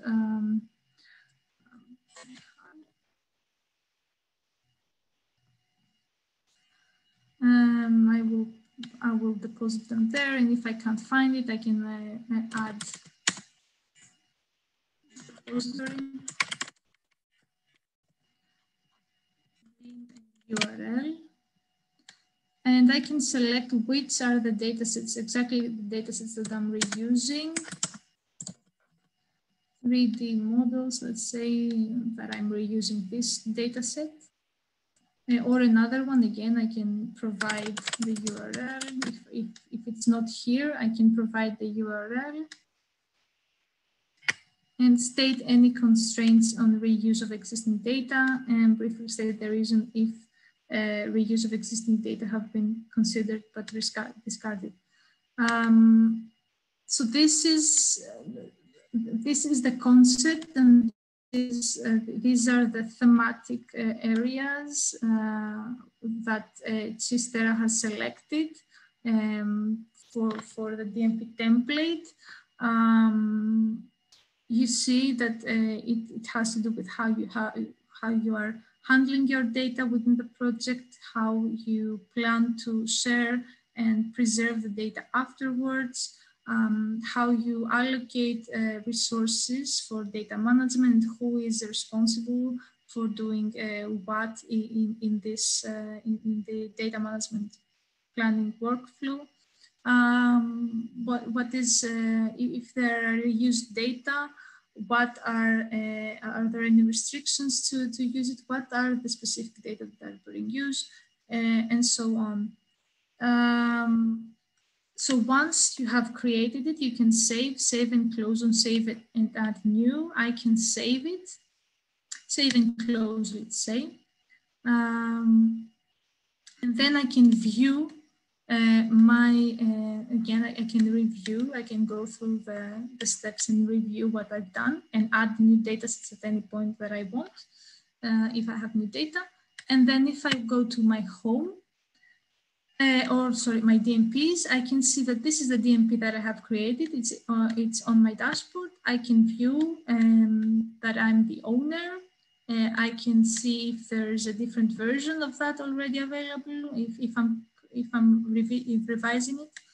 Edit, clone, delete my DMP, see what is the grant associated to this DMP, see who are the researchers working on it, what is the description of the DMP, what the project is and how it's created, and what are the data sets used, how many and what kind of data sets. I can then finalize it, export it or start new version, and I can invite people to work with me, for example. Okay, let's say Diamantis that I have his name now here, so I can invite people to join me in writing this DMP. I can export it, as I mentioned, PDF, document, XML, RDA, JSON. Let's say that I want the PDF. Oh, it takes longer, the PDF. Let's say that I want the document. Oh, you won't be able to see it now, or are you? New share. So now, okay. So now this is the plan. Oops. Hello? Oh, yes. Sharing was stopped. It says. Yes, we don't see your screen anymore. Now? Now we see a document, a Word document. Exactly. Data management plan information. Yes. Okay. So this is the data management plan. I can see what I have created in a Word document. I can change, I can add headers, I can do whatever I want. I can add a logo, restructure things as I would like. I can even now remove, let's say, things and write them in a more concrete way in paragraphs and in sentences. Yeah, and this is how it looks like. Right. These are all the questions and answers. Let's see. Oh, not again. Okay, let me see. Okay, and then I can also finalize. Let's say that I'm now ready to share it with, to deposit it. I can finalize it.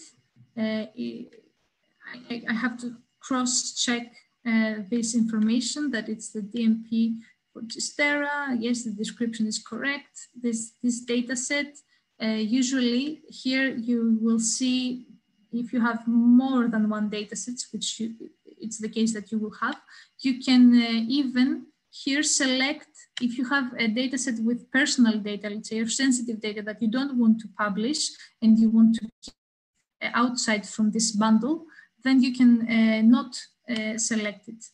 So what you select, you will publish as well. So if you don't select, you don't publish. It's very handy for handling sensitive information and metadata as well. And submit. So I'm submitting it, and I'm depositing this to Zenodo. Yes, this I want to deposit.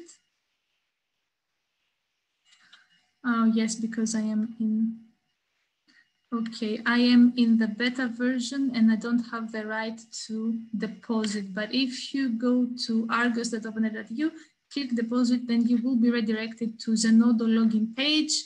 And if you log in with your, so here you will see a pop-up with Zenodo when you click deposit and add your credentials and publish. When you click publish, it will be automatically there. You don't have to do anything else. Yes, okay. So I can always start new version if I want. And I can edit the new version and move from there. Save. I really wanted to, I would like to, I would have liked actually, because I see that the time is, we are short on time.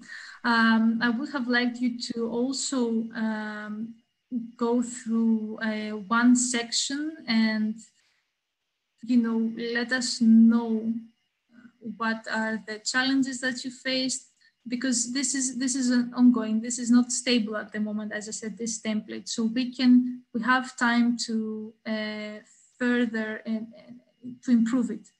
So your input would be actually valuable.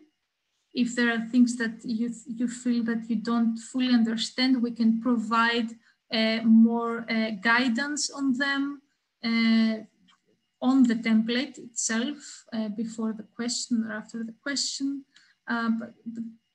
Okay, I understand that we don't have the time and we don't have the breakout session facility that could help with that. But during this,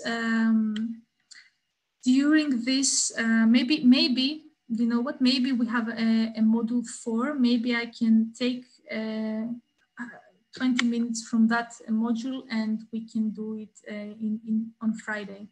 I think that would be good. I can do that then. But until then, is something that is not clear? It's the first question. And second question is, would you need support? Do you feel that you need support on which exact areas from the demo as you show?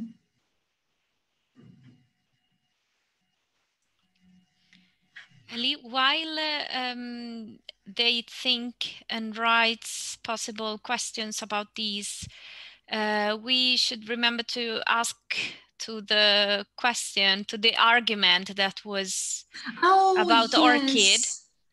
Yes, thank you. Because we have it, yes, we can use this few minutes giving some time to the people to write any questions or comments in the chat or question and answer. Yes, to discuss with Manuel. Sorry, I don't see if Manuel is still online. Yes, he is.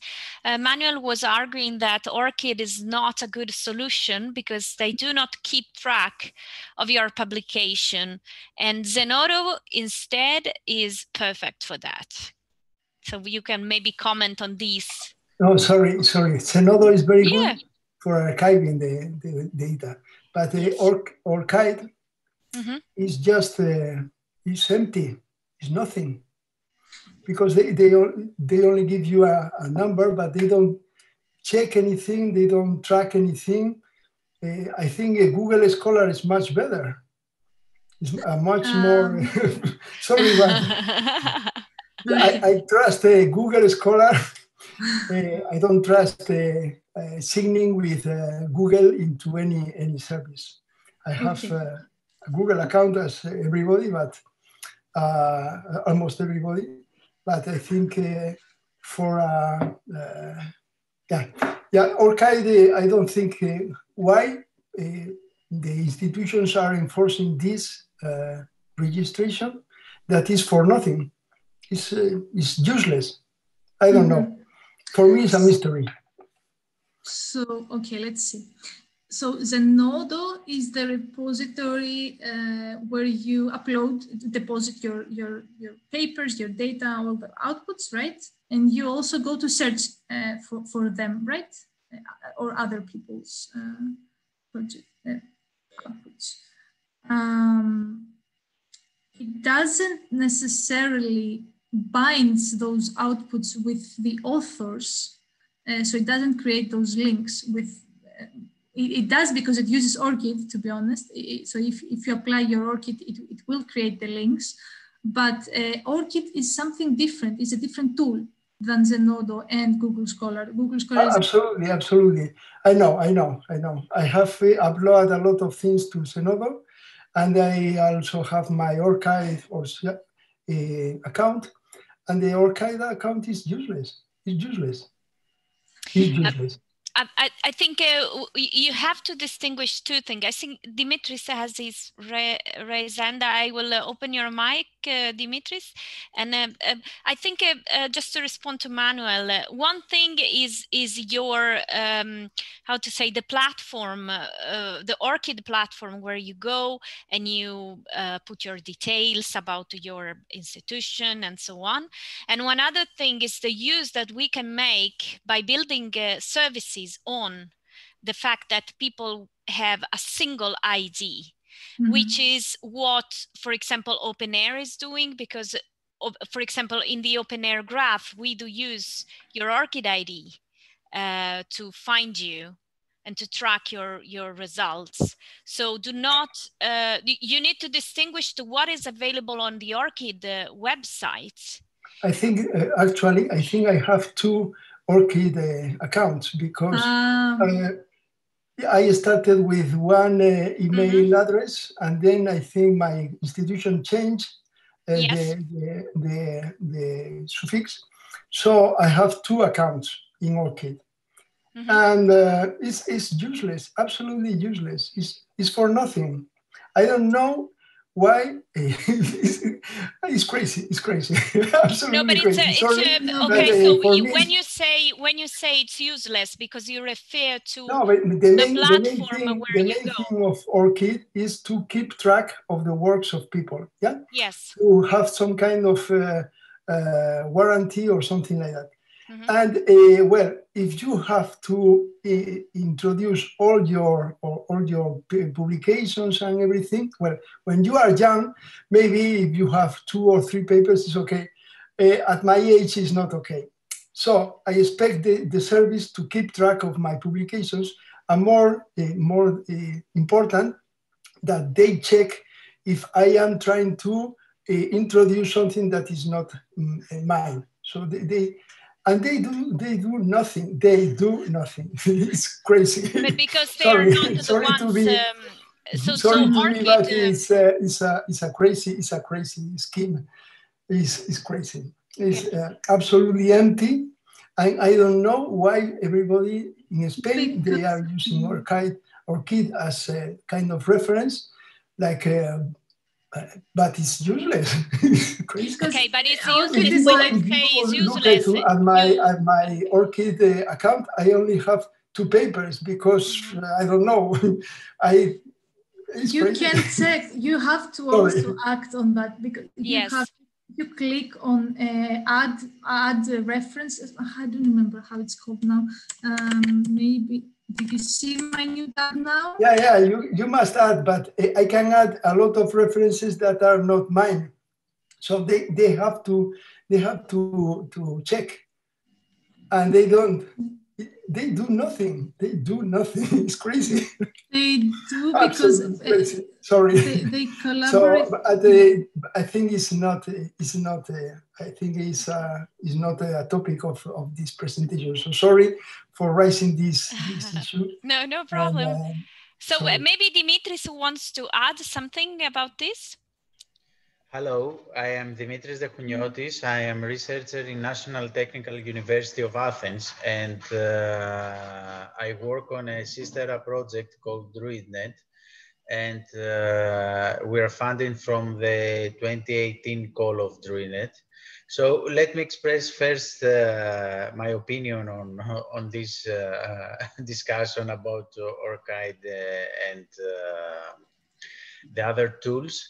I agree with Manuel that ORCID is not very convenient because you have to add manually your publication. I don't know if then the references are automatically presented, but also I use also Google Scholar, but I think that Google Scholar now misses some references. So you have a rough view of your visibility, but it's not the exact view. Because from my personal experience,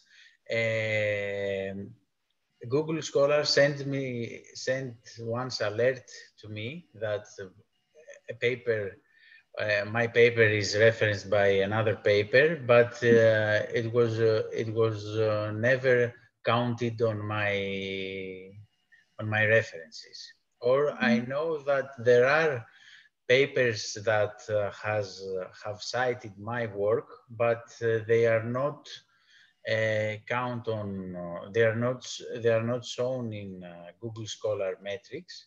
But I just check it from other tools like ResearchGate or something like this.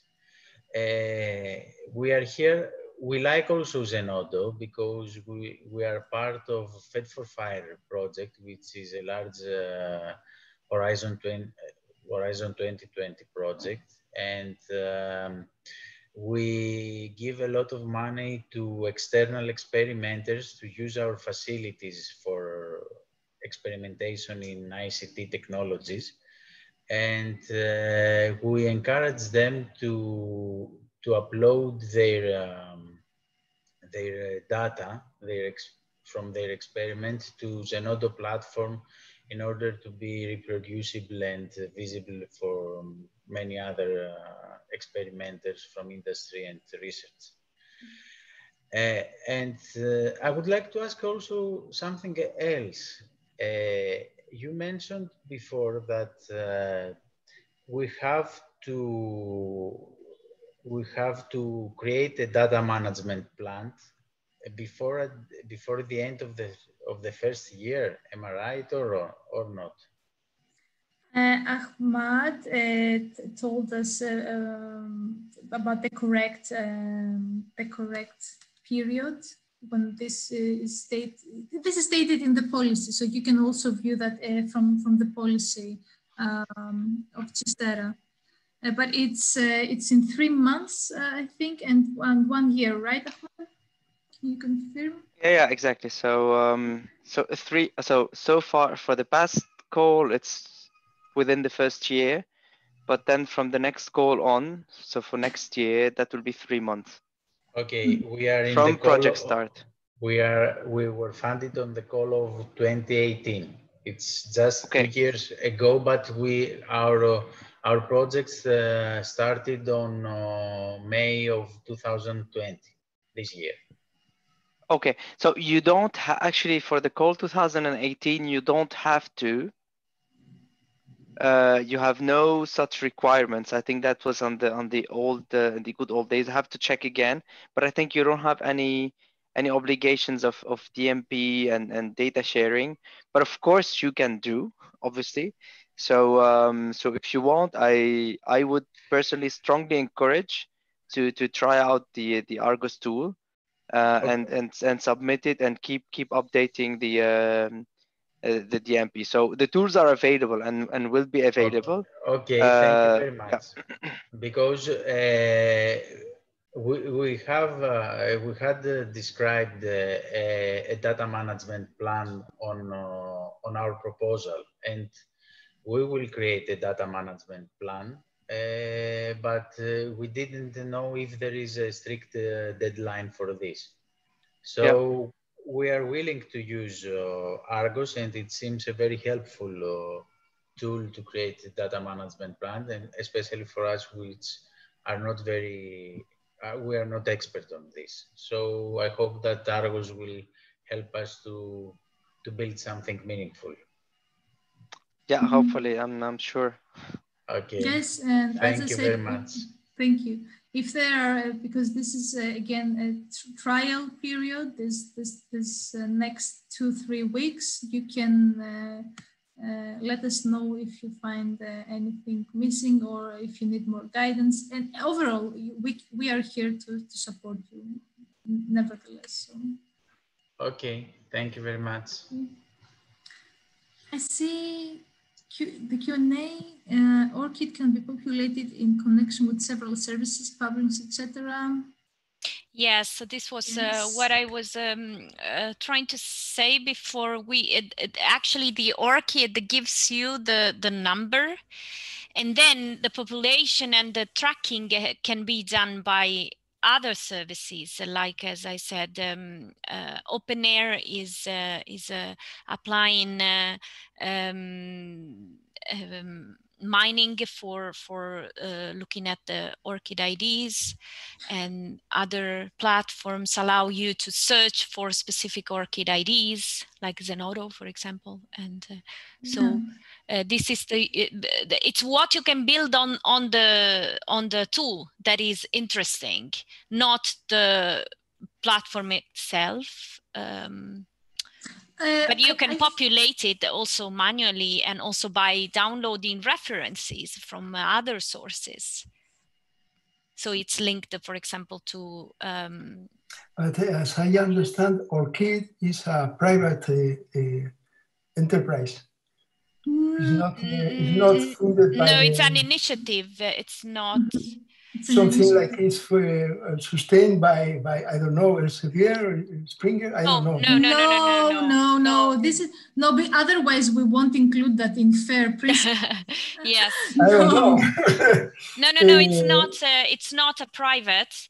It's actually it's an initiative that is being funded by. Yes, supported by libraries. So libraries fund all the different repositories to get the DOIs and integrate them in the system. So this is, yes, the DOIs, sorry, the ORCIDs, I'm sorry.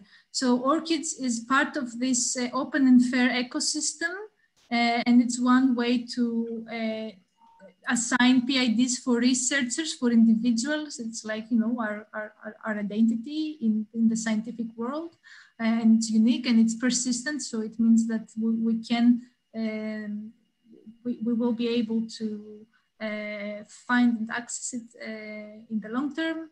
So plus it helps to distinguish us, our work from similarly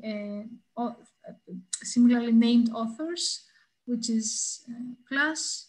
But yes, it's ORCID is in this ecosystem, sustained by the community. Okay, thank you.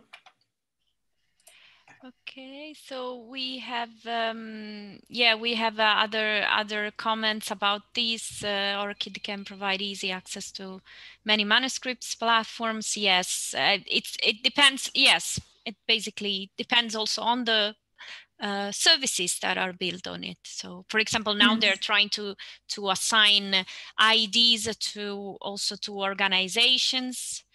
It's a huge initiative. It's actually a non-for-profit organization, but it's an initiative of the community. So I don't see any other questions in the chat or in the question and answer. So okay, I will say that we will have an exercise so that you get a chance to use Argos on Friday. So I have noted that since we didn't have the times and the means to do that now. But yeah, other than that, Thank you very much. Yes, thank you. I also inform you that I sent to all of those that were registered an email with the link to the page where you can find all the material so far shared. So I believe Ellie will put her presentation. I think Ellie in Zenodo, right? Yes, yes, everything. Yes, and then we will link it in the page so you have all the material and the recordings as well. So thank you very much. And if you have any question before the next lesson, so please drop us a message. Mm-hmm. Thank you. Great, thank you.